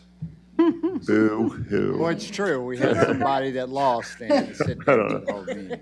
So just the results are to be read at the end of the council meeting. That way, they're not read at the beginning, and then you're all upset and you don't care about the town anymore. Yeah, I thought we established that. So can we just change it so that the election results are read at the end of the council meeting? Okay, that's all that needs to be I there. agree Okay. with that, but I'm not sure if this is the proper, we need another procedure on this. It's been brought to my attention that it might be easier on staff and things to delay the council meeting till maybe that first Wednesday of when the election's held, so staff is not overwhelmed by trying to hold an election, the election results, prepare for the town council meeting that night. I'm just wondering if that would makes a make it a lot of little bit sense, doesn't it, easier. Charlene? Bruce has a question. Something of that nature. I think that's what the gist of what was mentioned to me. I might not be getting it. I think this is actually in our charter, so we have to be careful. Bruce Walls, the chair of the Board of Election Supervisors. We haven't had a chance to meet after the election because of conflicts, but we're trying to get that scheduled. And one of the things that we will be recommending is either that the election be moved or the council meeting be moved, because in our experience, it's too much to occur. It's not fair to the candidates, it's not fair to the staff, and we're left, we being the board, is left without any staff assistance because they're here. We're rushing, trying to get the results done. Everybody's waiting around. It's a bad situation. So we will be bringing a recommendation from the board to the council to make some change to eliminate that problem. So that may become a moot point. Okay. Well, and I will just allude one more time that there is something in our charter about the election and when those get read and everything else. But we actually have, I think, a couple days to report if you read the election. okay, all right. Wow, I'm good. All right. And the election results to be given to them, whatever, that's fine. So let's just change it for now so that it says the election results will be read at the end of the council meeting until the Board of Elections comes back with a new recommendation. The next thing refers to emails. So using your council email for all town affairs. It was noted on here that the mayor chooses to use his own email address, and that is up to him or her. But I think, and this is in reference to PIA requests, because if a request is submitted, your entire inbox from your personal email is sifted through before they find stuff. So I would rather change that and just make it'll just nobody's allowed to use their personal email for town related. They shall use a town provided email for town business. It just makes sense. It protects everybody. It's easier to do PIAs. Just basically no town business shall be conducted via a personal email account. It must be conducted through a town account. Right now, I'll let Tom do it. It's all town council. The mayor's the only one. And Well, that's what I only mean. Only reason I did it, because I have 3 other emails from 3 other jobs. I don't need a 4th, but I'll let Tom speak. I would say all elected officials then. Well, but remember what you're talking about here. These are rules of the council. Okay. And I'm not sure this is the vehicle to impose that obligation. Okay. You may have other Gotcha. proposal to do that at. So maybe on this, because they are only town council policies, we just remove the mayor out of this. Yeah. He doesn't necessarily apply. Mr. Mayor, I don't mean any negativity towards that. I'm just saying that these are just town council policies. No, but I need to be copied because I do have a veto power and I am still involved in small legislative side. Yes, sir. You don't want to. This was just in reference to, we have to use our council email for. Since I Yep. am semi-retired, I may actually switch back. Can we get them a password? That may have expired. I'm just joking. I'm just joking. I've already been able to lower the emails because we've done a redistribution. I'd like people to get a hold of the commission members, the liaisons, and other people. Okay. Before they call me, because I was the first call. That's not the best way to serve the community. Right. Thank you, sir. So I guess maybe just leave this one alone until we sort of figure things out. And then the last one says, policy used by council president held only on a town council evening where there is also a town election and one or more of the candidates are existing council members or the mayor. The public hearing for the budget and town council meetings start after the polls close, so the existing council/mayor candidates can get to the meeting. I think that's pretty understandable. I think we're pretty flexible in that. I don't know if we need to have a policy on that. And that might change depending on what Bruce and the Correct. election commission brings up. So I would make a recommendation, just cross that one off. Okay. That will, absolutely. All right, and behind that are just the policies in specific order. So we'll make those changes. We'll get you guys a new copy at the next council meeting with the notes that were just said this evening. All right, next up is the reimbursement for elected officials.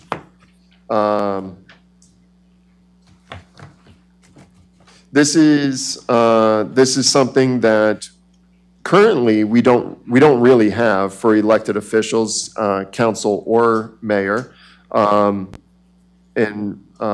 felt like needed to be established. Just make sure everybody's on the same page. There's a even playing field for everyone.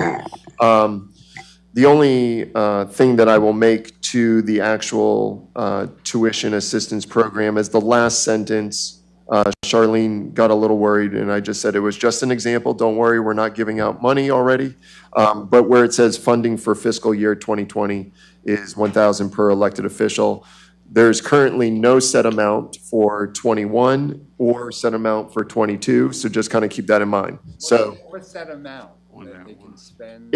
It says it's $1,000 per elected official per class. Per class? I mean, so for like if you're taking 2 classes and the total comes to $1,500, you get $1,000. Oh, so it's for classes? Yes, sir. Oh, cool.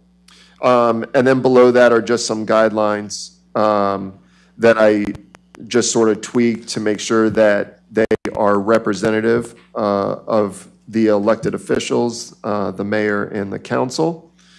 So you can apply to receive tuition assistance. The guidelines just sort of help dictate when and how you get that money. So number 1, you must be a current elected official.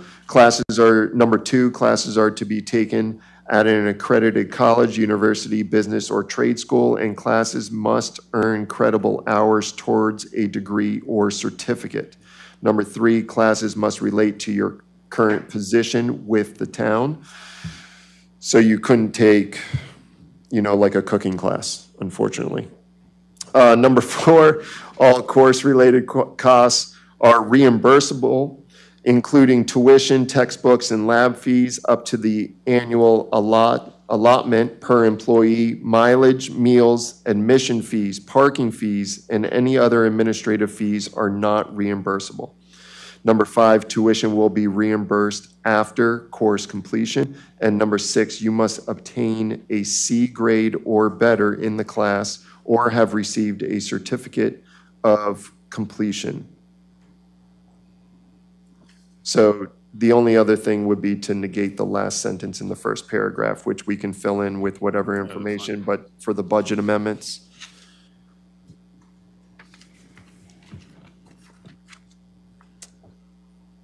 Would anyone else have any questions or comments related thereto? Except for Steve. Anybody else? I'll just have a. I'm sorry. And let me just Did I say, say that out loud? let me just say, I actually had no questions on this. Well, I'll take it.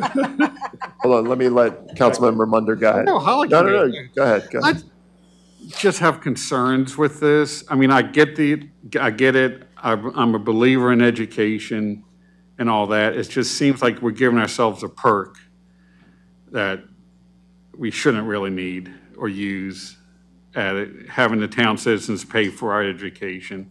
While I get it, I understand it. I understand that it's expensive. A lot of other businesses and things do it, but I'm just looking at this as a perk, which I'm having stomach. The only comment that I would say would be that it's an investment in the town. If you are taking the correct classes, which, you know, it's hard because you can't say, you know, so when I put in there the wordings that they must relate to your current position of the town, and you are putting something as far as, I don't know, I'm just trying to think of an example, but like looking at budget and those types of things, like, yes, that sort of has something to do with it, but then you go as far stretch as looking at road maintenance, that's not necessarily part of. Yeah. Like, you're not looking at how to repair a road. Yeah. You know what I'm saying? Like, that might be a horrible No, example, but I know what you like, mean. I'm trying to stretch it to a point where that doesn't really have to If do it's a with. class we don't take, it could cost us. If we're not up to date on what we're doing, it could cost us. I think 1,000 is cheap, to be honest with you. If somebody's going to dedicate their It's, time, and this would be I think it 1,000. should be higher. Right, Yeah. right. And it's, Definitely not done away with. right. I mean, no, I'm not doubting. It's just the aspect of it's like voting ourselves a perk. I understand. To do it. That's my only discomfort with this. Just like your perk of being here tonight instead of being home with your family. I wouldn't really classify. Just kidding, Kim. Just kidding. Just kidding, yeah. At times, I don't know, sometimes this is a better break than the family. This is, all right. I'm joking. So I guess this gives maybe a little bit of comfort for the residents to know that if we were to take a class, that they would be investing in what we would bring back to the table to make better decisions, to be better educated about those points of view, And Jason, or whatever it may love be. it tonight because we've asked that each of us bring up 3 points that we learned at the Maryland Municipal League. Some people may do it, some may not. I did.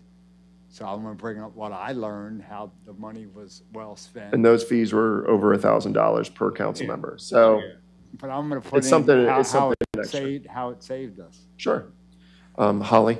So I would just, in number 4, change per employee to per elected official. Hold on, wait a minute. Oh, I'm sorry. Oh, I did miss gotcha. that. I apologize. I did base this off of the employee one, and yours is much longer than this one, where I just wanted to, And this is me just asking because I'm wondering who determines for you What class? class qualifies as relating to your position on the council or mayor. that's a great Did they question. ever make that decision? I mean, if it's weird, somebody can question it and go after them. I guess when you go looking for money and Shar says, what's this cooking class for? Char will get you. I don't want to put any pressure on the town administrator, but is that something that you would feel comfortable questioning? Okay, so can we do a number 7? Yeah. For the town administrator to give approval?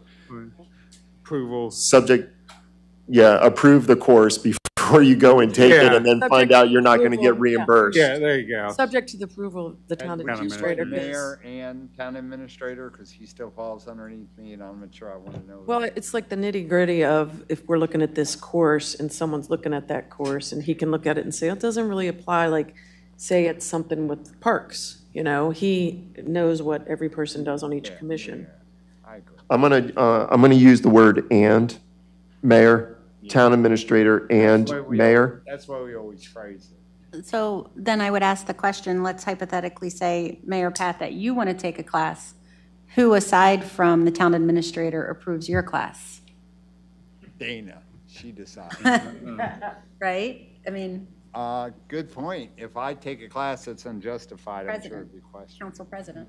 I'm sure it'd be questioned. I don't know. Yeah, You just, it would, you would have to recuse Well, yourself. you're making a council president more than a councilman, I, and you're a little outside of the charter. I would be careful. That's why I'm comfortable leaving it with the town administrator, because it applies to. Well, everything Everyone. says town administrator and This is mayor. actually a council policy, right? For Yeah. mayor, this is council No, and it's for mayor. Yeah, but the overall budget, mayor. Once you all approve it, I can tweak it. Well, that's true, because we've got internal controls. I mean, he could approve himself, but then we still need the administrator to approve it, so I think we're okay. Which is true, too. Charlene doesn't let anything go by. She'll Well, get you. then, the ultimate, exactly. Okay. So we'll add that, and then, can we just sure. bring this back next month and sit on? Oh, it yeah, for a yeah, month, yeah. I'm please? gonna, I do have concerns okay. with this, and it's due to the approval of who approved the classes and everything else, Okay. and potential use for abuse and persuasion. No problem. So I would just put a pin in this and wait till next month to We're gonna bring we're it gonna back actually up. do September. So Or I can make- September. I can make corrections. Okay. Let you guys. I'll send out the final version, and then we can bring it back in September. Thank you, everyone, for your feedback, and I appreciate it. We will now move into commission appointments and reappointments. You have. Ooh, oh my gosh. Just for minute note-taking, the word July at the top is misspelled. July 2021 commission reappointments. And it is. So the mayor, Okay, I'm ready. go for it. For the July Town Council meeting, I am proposing to the Town Council that Joshua Timberman be reappointed to Economic Development. I think it's Josiah. Josiah. Him too, him and his brother. Also, Tom Neff, thank you guys. Tom Neff, Mike Dixon, and Kenneth Humble be reappointed to the Mount Airy Sustainability Commission. And Rachel Price be reappointed to the Ethics Commission as an alternative. Council, what is your view? And we also have two We have two others. new ones. Did you want to read those? Who? We have Carolyn and Zachary. Okay, I have not reviewed them. Where are they going? That's for Streets and Roads, Zachary Fanning and Carolyn Langill. Let's get them on there because I got to tell you, Streets and Roads is Yeah, desperate. we had an email from, was it Holly or Colleen? I mean, I read it, but I Yeah. didn't study. I wasn't ready for it, but with Carolyn and the other guy, and given the fact that it's Zachary streets- Fanning and Carolyn Langill for Streets and Roads. Are you approving that? And Yes. And did your commission? Yeah, it's your Yes, and our commission, so I'm chairperson okay. did Your also. chairperson approved Okay. it? Yes, and Mary Beth I also Obremski. recommend that to the town council. Thank you, Councilwoman Galletti and Mr. Mayor. We appreciate it. So we have Josiah going to EDC, Tom Neff, Mike Dixon, and Ken Humble going to Sustainability, and Rachel Price going to Ethics, as well as a recommendation for Zachary and Carolyn to go to Streets and Roads. All in favor, say aye. Aye. Any opposed? All right. Cool, you know, Zach works on Howard County Department He of does, Highway. DPW. You're It's welcome. really good. Jason, can I go with my report? Are we ready? Yes, sir. It is your report time. Try to blow through this. Okay, well, we had a great July American Spirit Weekend. What a beautiful tribute to our country and our community. I want to thank everybody that took part in the Mayor's Parade, and most importantly, the staff that put it together. You know, those things, we come up with ideas, but then the staff goes through all the motions, they set it up, they time it, so thank them so much. And to the fire department that took part in this.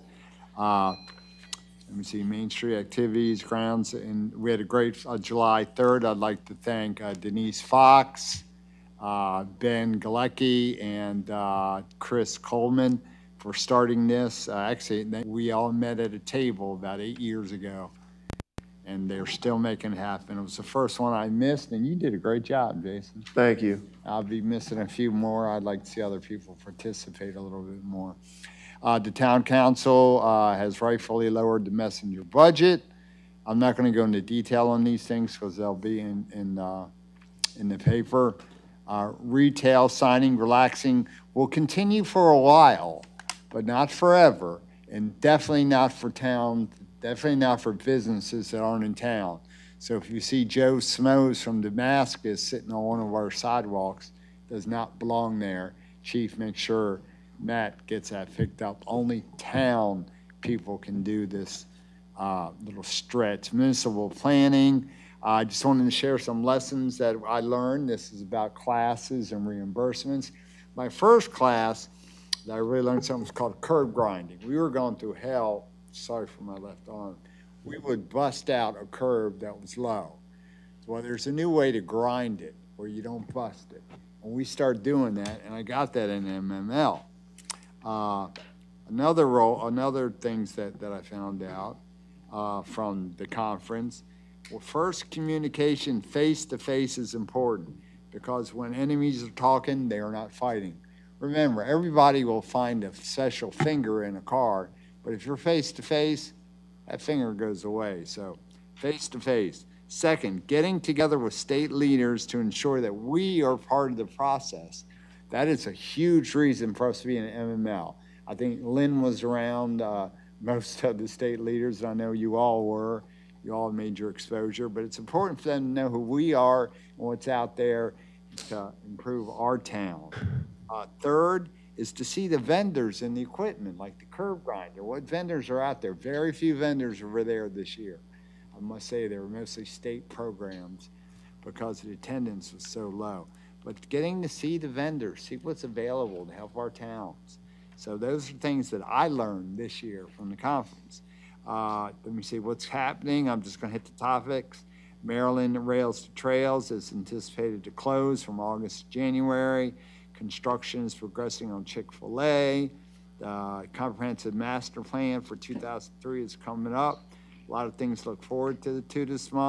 Sky is the Limit is coming up July 18th, 2:30 to 4:30. What else is going on here? Who is on the job? There's a job fair coming to town. It's going to be at the Plummery Home parking lot. Taste of the Mount Airy Fire Department.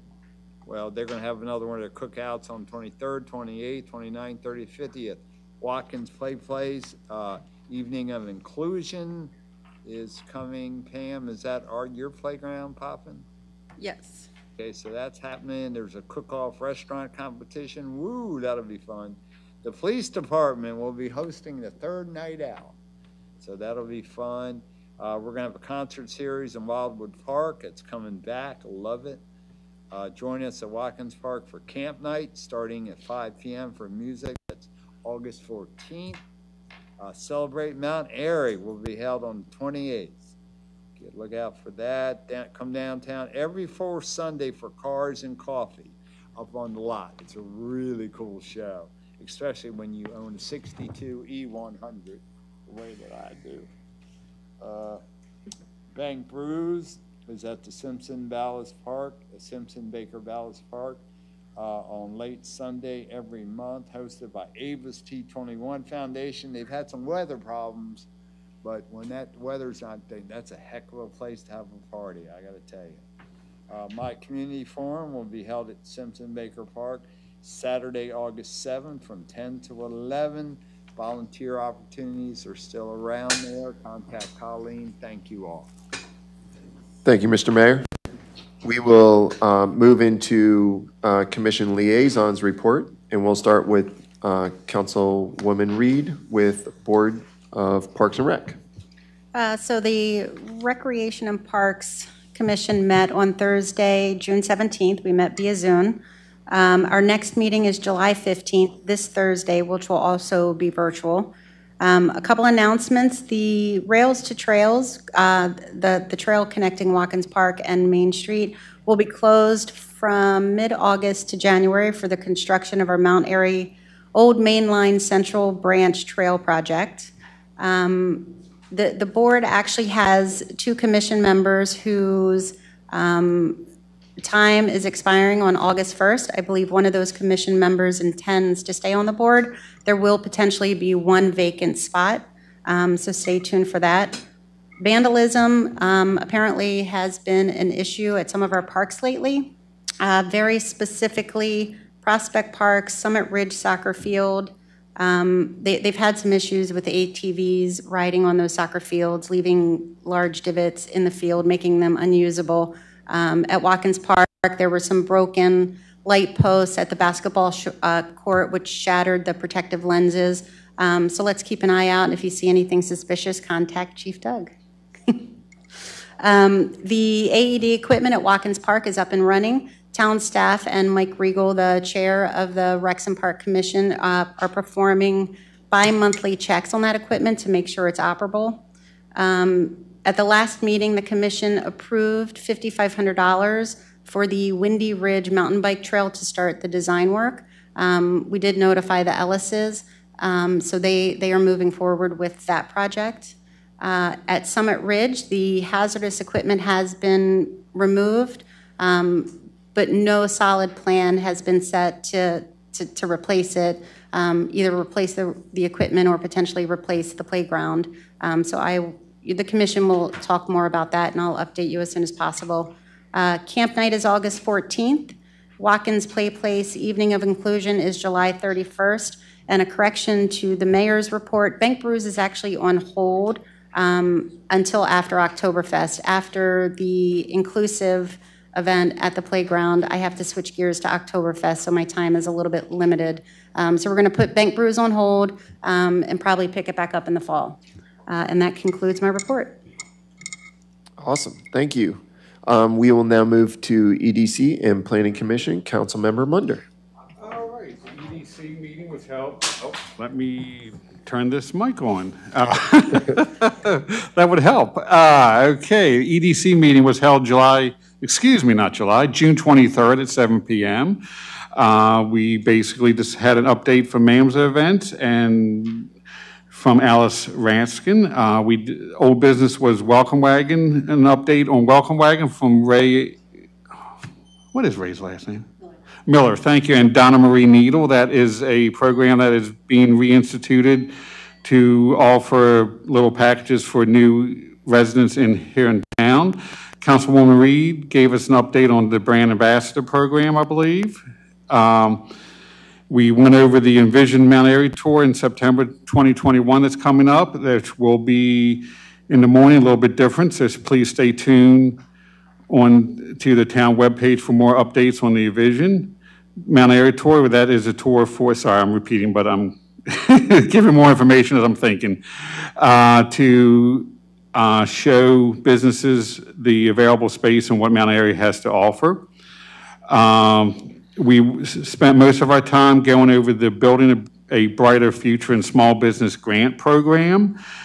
We should have a final version to review at this month's meeting and have it brought before council hopefully during the August meeting. The next meeting is July 28th, 2021 at 7 p.m., I believe, here in Town Hall. Planning meeting will be the update will be a little bit shorter since I was down at MML, so I was not able to attend the meeting personally. It was held virtually on June 28th at 7 p.m. 2 items were discussed. It was a site plan, S20-0001, Twin Arch Business Park, Section 3, Lot 32, was up for a final site development plan, and it was approved. And a proposed text amendment, ordinance 2021-16. Nope, excuse me, sorry. I left my glasses at home too, so I'm kind of winging it. Ordinance 2021-17 was proposed text changes for the zoning map amendments, and that was approved, I believe. Was that the right number? Thank you, John. That dealt with having things properly situated in MXD zones and community commercial. Next Planning Commission meeting is July 26, 2021. So that concludes that report. Sorry for the confusion a little bit. The couple things that I took away from MML was one had to deal with government operations, particularly a town should be offering the proper pay and benefits for police and all town employees to avoid what is going to start happening real soon, which was called the revolving door of employees. So I would like to see if the council can give voice authorization tonight for the town administrator and police chief to start developing a plan for step increases and a proper functioning personnel system within the town government to offer, just see what's out there, see if we're on board with other municipalities so we can have proper step, employee retention programs, advancement opportunities, because even during the opening ceremony for new, I want to say, elected officials, another town employee said, another town, say councilman or administrator brought up the question, well, what do we do? We're losing people. How do we keep them? No one's coming up in the pipeline for like public works and other things. And the answer was steal them from other municipalities. So it will be, if that starts happening and we allow it to happen, it will be the race to the bottom for the employees and the police force. And we should not allow that to happen. So I would like to see if we can give them authorization to start looking, because that is under the charter ability for the council to set up some type of personnel system, just to see what happens. I think we probably already do something like that when we do our budget cycles and checking employees and raises and things like that. No. I just, can I make a comment? Because Yeah. I 100,000% agree. I've said this for the last couple of years. Federal agencies, state agencies have step increases. Yeah. So if our employees get positive evaluations on an annual basis, they have that attainability of going to the next step. So I've always questioned, why don't we have it at our level? And that is something we learned at MML, Yeah. that some towns do have it. And like he said, they steal them. And we've got a phenomenal, amazing staff. We need to look at what we can do to keep them. So I think that's a great idea. Yeah. Okay. So that's one of the things about government. It's just something that we always hear when we come to say, hey, do we investigate what a typical Yeah. pay is, and is this within that range? I know that it's not a formalized process, Yeah. which is probably what. Much more formal, because unfortunately, we're no longer a town staff of 5 or 10, we're 40 plus. Right. And we're going to get larger probably as time goes by. So it's better to be ahead of the game than behind the game, and then struggling for employees like many companies are now. Okay. And services will suffer. So I guess, I'm not sure, can I just make a motion? I think it's just we just say, yeah, we just give you approval. I don't think it's Right, because that also a helps us vote be or anything like that. proactive and not reactive. If we- Sure. And it also tells, again, it's at the federal and state level, why don't we have something Yeah, that simple? Or So look into it. Let them look into Yeah, I it, think get the that's okay. information for us. I don't have because any think- problem with that. Nothing's, I think they're the most capable ones to be able to look at other police departments, other towns, and and not even just other towns. Yeah. What do they have at the state level, as you know? Yeah. What do they have at the federal level, as Steve and I both know? Yeah. That we can do here to retain our employees Yeah, and to that's give them fine. the incentive and to be able to afford to live in Mount Airy. Some of Yeah. them can't, which is really kind of sad. So I would say yes, if we're asking for yes or no. Yeah. Yes, no, maybe so. Sure. yeah. I totally support this 100%. Yeah. I think our employees are not compensated according to what is kind of standard to our surrounding areas. Yeah. So I would be interested Interesting. in seeing those numbers, especially our police force. I think our guys are probably overworked and underpaid, so I'm a yes. Yes. Oh, I'm a yes. Yes. I'm agreeing to move forward and look into it and see what information's out there. Yeah, that's all I'm asking I for think to that's- do that. yep, Yeah, perfect. nothing, sir. All right. And the other one goes into what Council President Poirier has been saying and indicating, the proper communication by town staff and elected officials.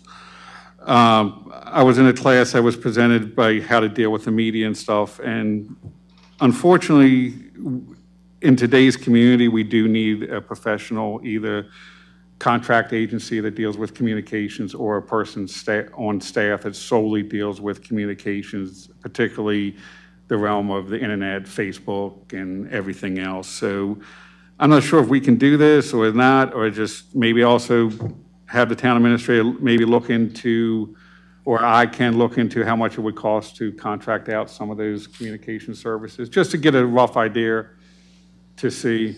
Well, I think if you can talk to the town administrator with the information you got, Yeah. I would like to see the town administrator be able to look into getting a communications person for the town, because it wouldn't just be social media, it would be any kind of communications, because I believe, correct me if I'm wrong, we have a lot of staff members who are doing all these different parts of communications. If it could be put with one person. Yeah. I would love to be able to tell the town administrator, look into that, compared to, obviously, we're going to be fiscally responsible, compared to having a person on staff versus what you learned at MML. Yeah. Oh, yeah, no, I would say, I would pass along the information to the lady that presented it. It's a lot of good that does work and communications for La Plata. So I can pass that name along to the town, to David, and just see if he can look into it and just see how much, what services they offer. Does La Plata like them? And go from there, because we do need help, and it will help us with the digital age. So I honestly feel that one person should be responsible for all external communications. Yeah. Whether it's someone on town staff or a third-party company. So, yeah, thank you. I'm not using the correct terms, but third-party company or a contractor. Okay. The third one, oh no, I'm taking it long, sorry, it's getting late, is inclusivity. I believe Councilwoman Galletti can think I thought I was going to get killed in the class I took about it when I asked a question on it. And at what point does it become a concern issue, or when do we need to move it up to the top of the list? And what was told to me, there is no such thing. We need to do it no matter what. So I know this town staff does an excellent job at it, and sometimes we might not hit the mark all the time. So I would like to put a challenge out there to people, like, if you see us doing something or advertising events or doing something and you don't feel included with it, no matter who you are or just let us know. And it might just be as simple as we never thought about it before on doing something. So please let us know if we're not fulfilling your thoughts of what the government needs to be for you in Mount Airy, particularly towards inclusion of make sure, because I want everyone that lives here to feel like they belong here and to be happy here. So that's what I learned at MML this year. So. Can I just add to that, Councilman Munder? I think one of the biggest things we learned was people, we want them to know they're being heard. Yes. I think that was the last thing you were talking about. All right, thank you very much. We'll move to Recycling and Sanitation Commission, Councilmember Demoter. All right, thank you. So the Recycling and Sanitation Commission held its shredding and battery collection event on June 12th. The shredding event was very popular and successful. We said we'd be accepting paper until the truck is full, and the shredding truck was full by around 10:30 in the morning. We collected over 10,000 pounds of paper and over 1,200 pounds of batteries. There was a very high turnout. It did include people from outside of Mount Airy with large quantities of paper that they were bringing.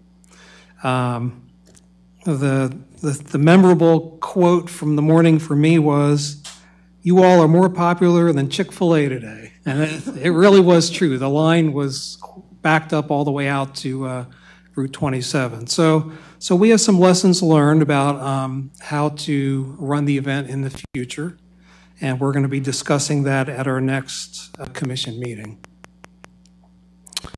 Our next meeting will be at Town Hall at 7 p.m. on July 21st. And then a separate item, the next yard waste pickup is scheduled for July 24th.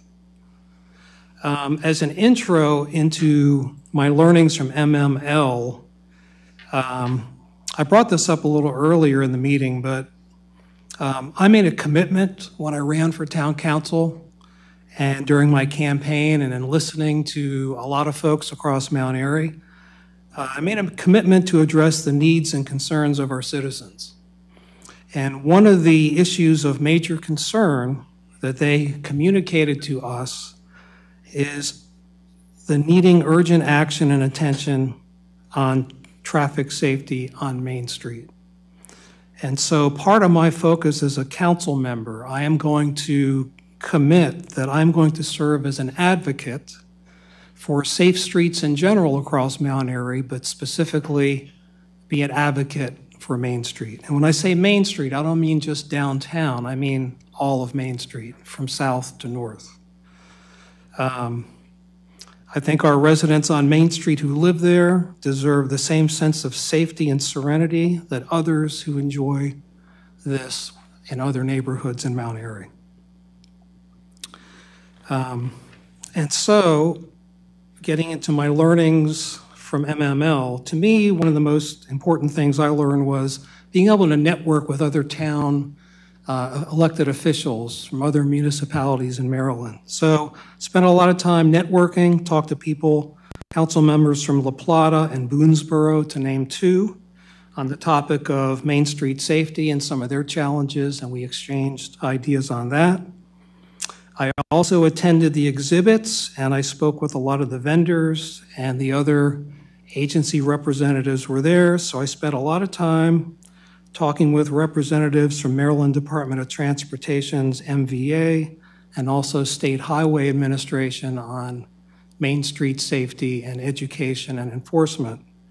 And I also networked with some of the companies there, the vendors that were offering traffic safety solutions. Lastly, on this topic, and I've spoken to the mayor about this and some council members, and respecting our town structure, I'm going to first, on this topic of Main Street safety, work through the appropriate commissions. And so I've been speaking with Council Member Galletti, and she has graciously worked with the commission to get me on their next agenda at the end of July, where I'll be sharing some of my insights about what the issues are and some ideas I have for a safety initiative. The last thing that I learned as a takeaway, again, talking with other municipality reps, was how to deal with developers, how to deal with the topic of growth and development in your town. And the main takeaway I got from those other town council members was that as council members, we have an allegiance to serve our citizens and not the developers. And so it's important not to be getting out of the gate and making concessions or giveaways with developers. There's always a way to work things out to get what you want to see happen for the town in terms of growth and development. Last item, I attended an Eagle ceremony for Connor Kinane of Troop 829. And he has earned, in addition to his Eagle rank, several Eagle palms.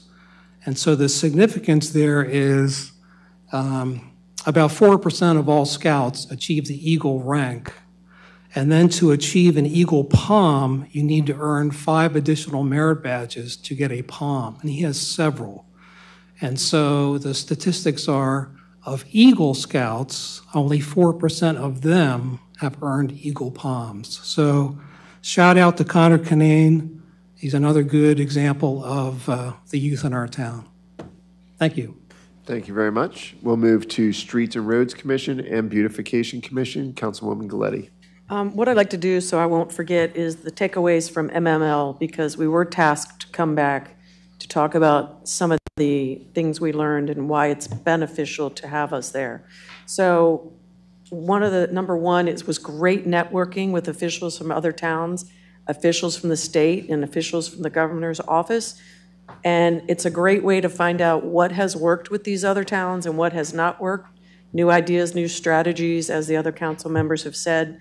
Specifically because I am the liaison to Streets and Roads, I touched base with and spoke with people from Newmarket and Manchester. They've recently acquired their Main Street from State Highway. So with pros and cons of that, the vendor who was working with Newmarket on their Main Street safety issues, and actually someone in Frederick, because they have an initiative on road safety in Frederick like Montgomery County does. The classes were enlightening and educational, and I was able to do some town promoting. As the other members have said, we get to meet mayors and council members from other municipalities, and a lot of them have a lot of the same issues we do. And it's kind of like, don't reinvent the wheel. We can learn from them and educate ourselves. And they were interested actually in some of the great things we've done in Mount Airy, like our Hometown Hero banners and the pop-up park. So there's a lot of things unique that we've done that other municipalities were interested in learning. So it was great networking and a great educational opportunity. Beautification. I don't know what else to say about them. They are working around town all the time. Met on June 15th. Walmart donates mulch, plant flowers. They get a lot of donations. They work on grants to get a lot of what's paid for. If you go around town and look at any park, you're going to see that they mulch, they plant, they weed, they clean up the gardens all around town. The signs going into the parks, they clean those up. They've either got them cleaned up, weeded, mulched, or in the process of planting flowers. You'll see them any morning out there with pallets of flowers. They weed and clean up every park. The buntings at Wildwood Park, they get those up for the 4th of July celebration. They do have one member that goes around to all the parks and puts flags in the parks. So you really see, right? It's amazing what they do. I can't say enough about them. Wildwood Park. Oh, first, let me back up. Ashley was able to get a grant for Windy Ridge for tree planting. So again, we have staff working with these commissions, doing a great job getting grants that are out there to beautify the parks. Wildwood, I don't even know what else to say about that. There's a new water feature. I wouldn't even say water fountain because it's a work of art. You really need to check this out.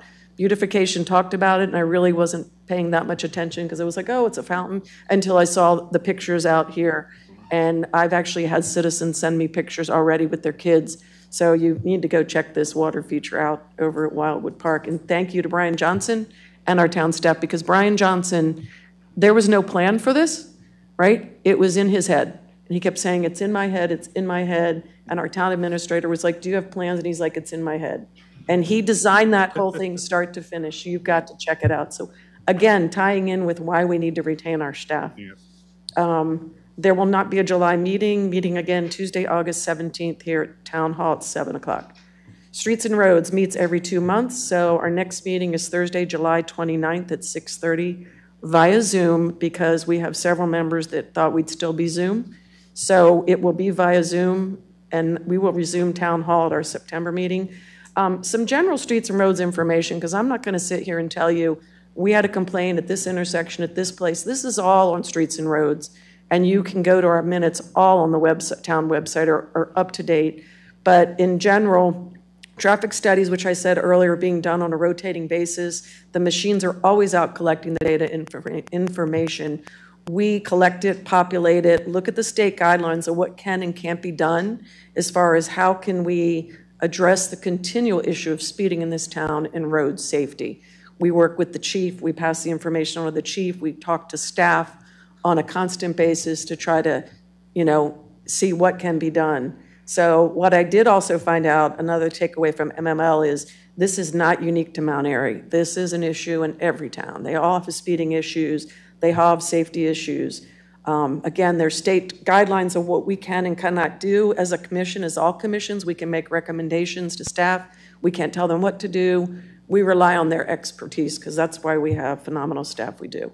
So if you want more details, watch and start attending the Streets and Roads meetings. Everyone's welcome. I do want to quickly address speed bumps because we get constant requests for speed bumps. Yes, that's one of the things we can look at when addressing speeding. However, we cannot put speed bumps and humps on every road in town.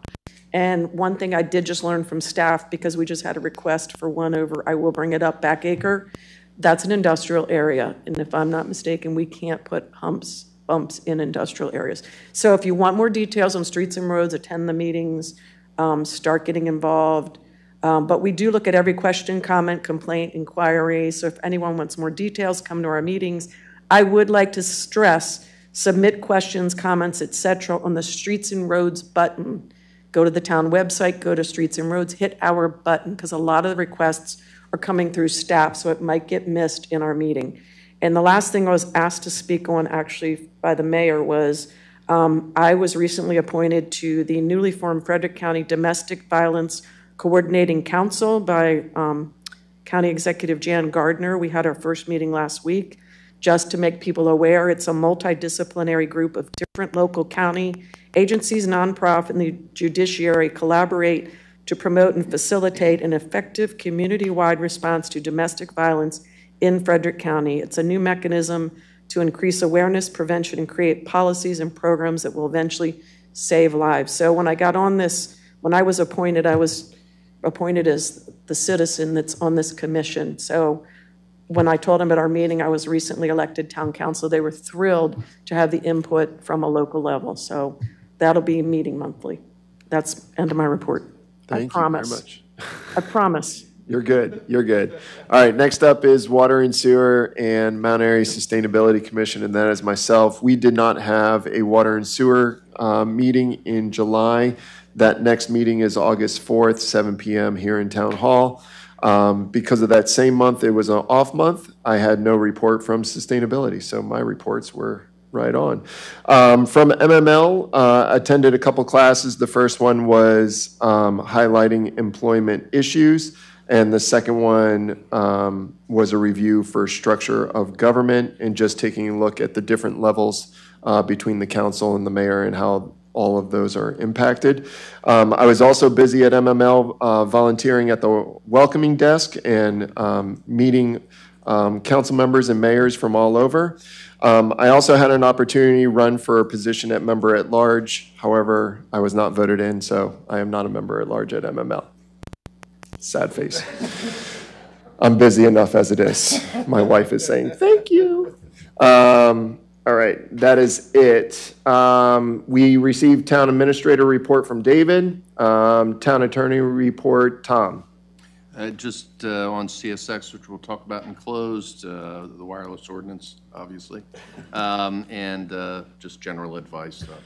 Thank you very much. We also received our code enforcement report. You got 2 months back order, and then you also got this month as well. We will be receiving a zoning administrator report. As Tom mentioned, we will have a closed meeting. This is to consider the acquisition of real property for a public purpose and matters directly related thereto, CSX and rails to trails. After the closed meeting, we will adjourn, and I need to do a roll call vote for this. Councilman Demoter. Yes. Councilmember Munder. Yes. I'm an aye as well. Councilwoman Reed. Aye. Councilwoman Galati. Aye. Perfect. So at the conclusion of our closed meeting, we will be adjourned. Thank you, everyone, for your time. Have a great evening.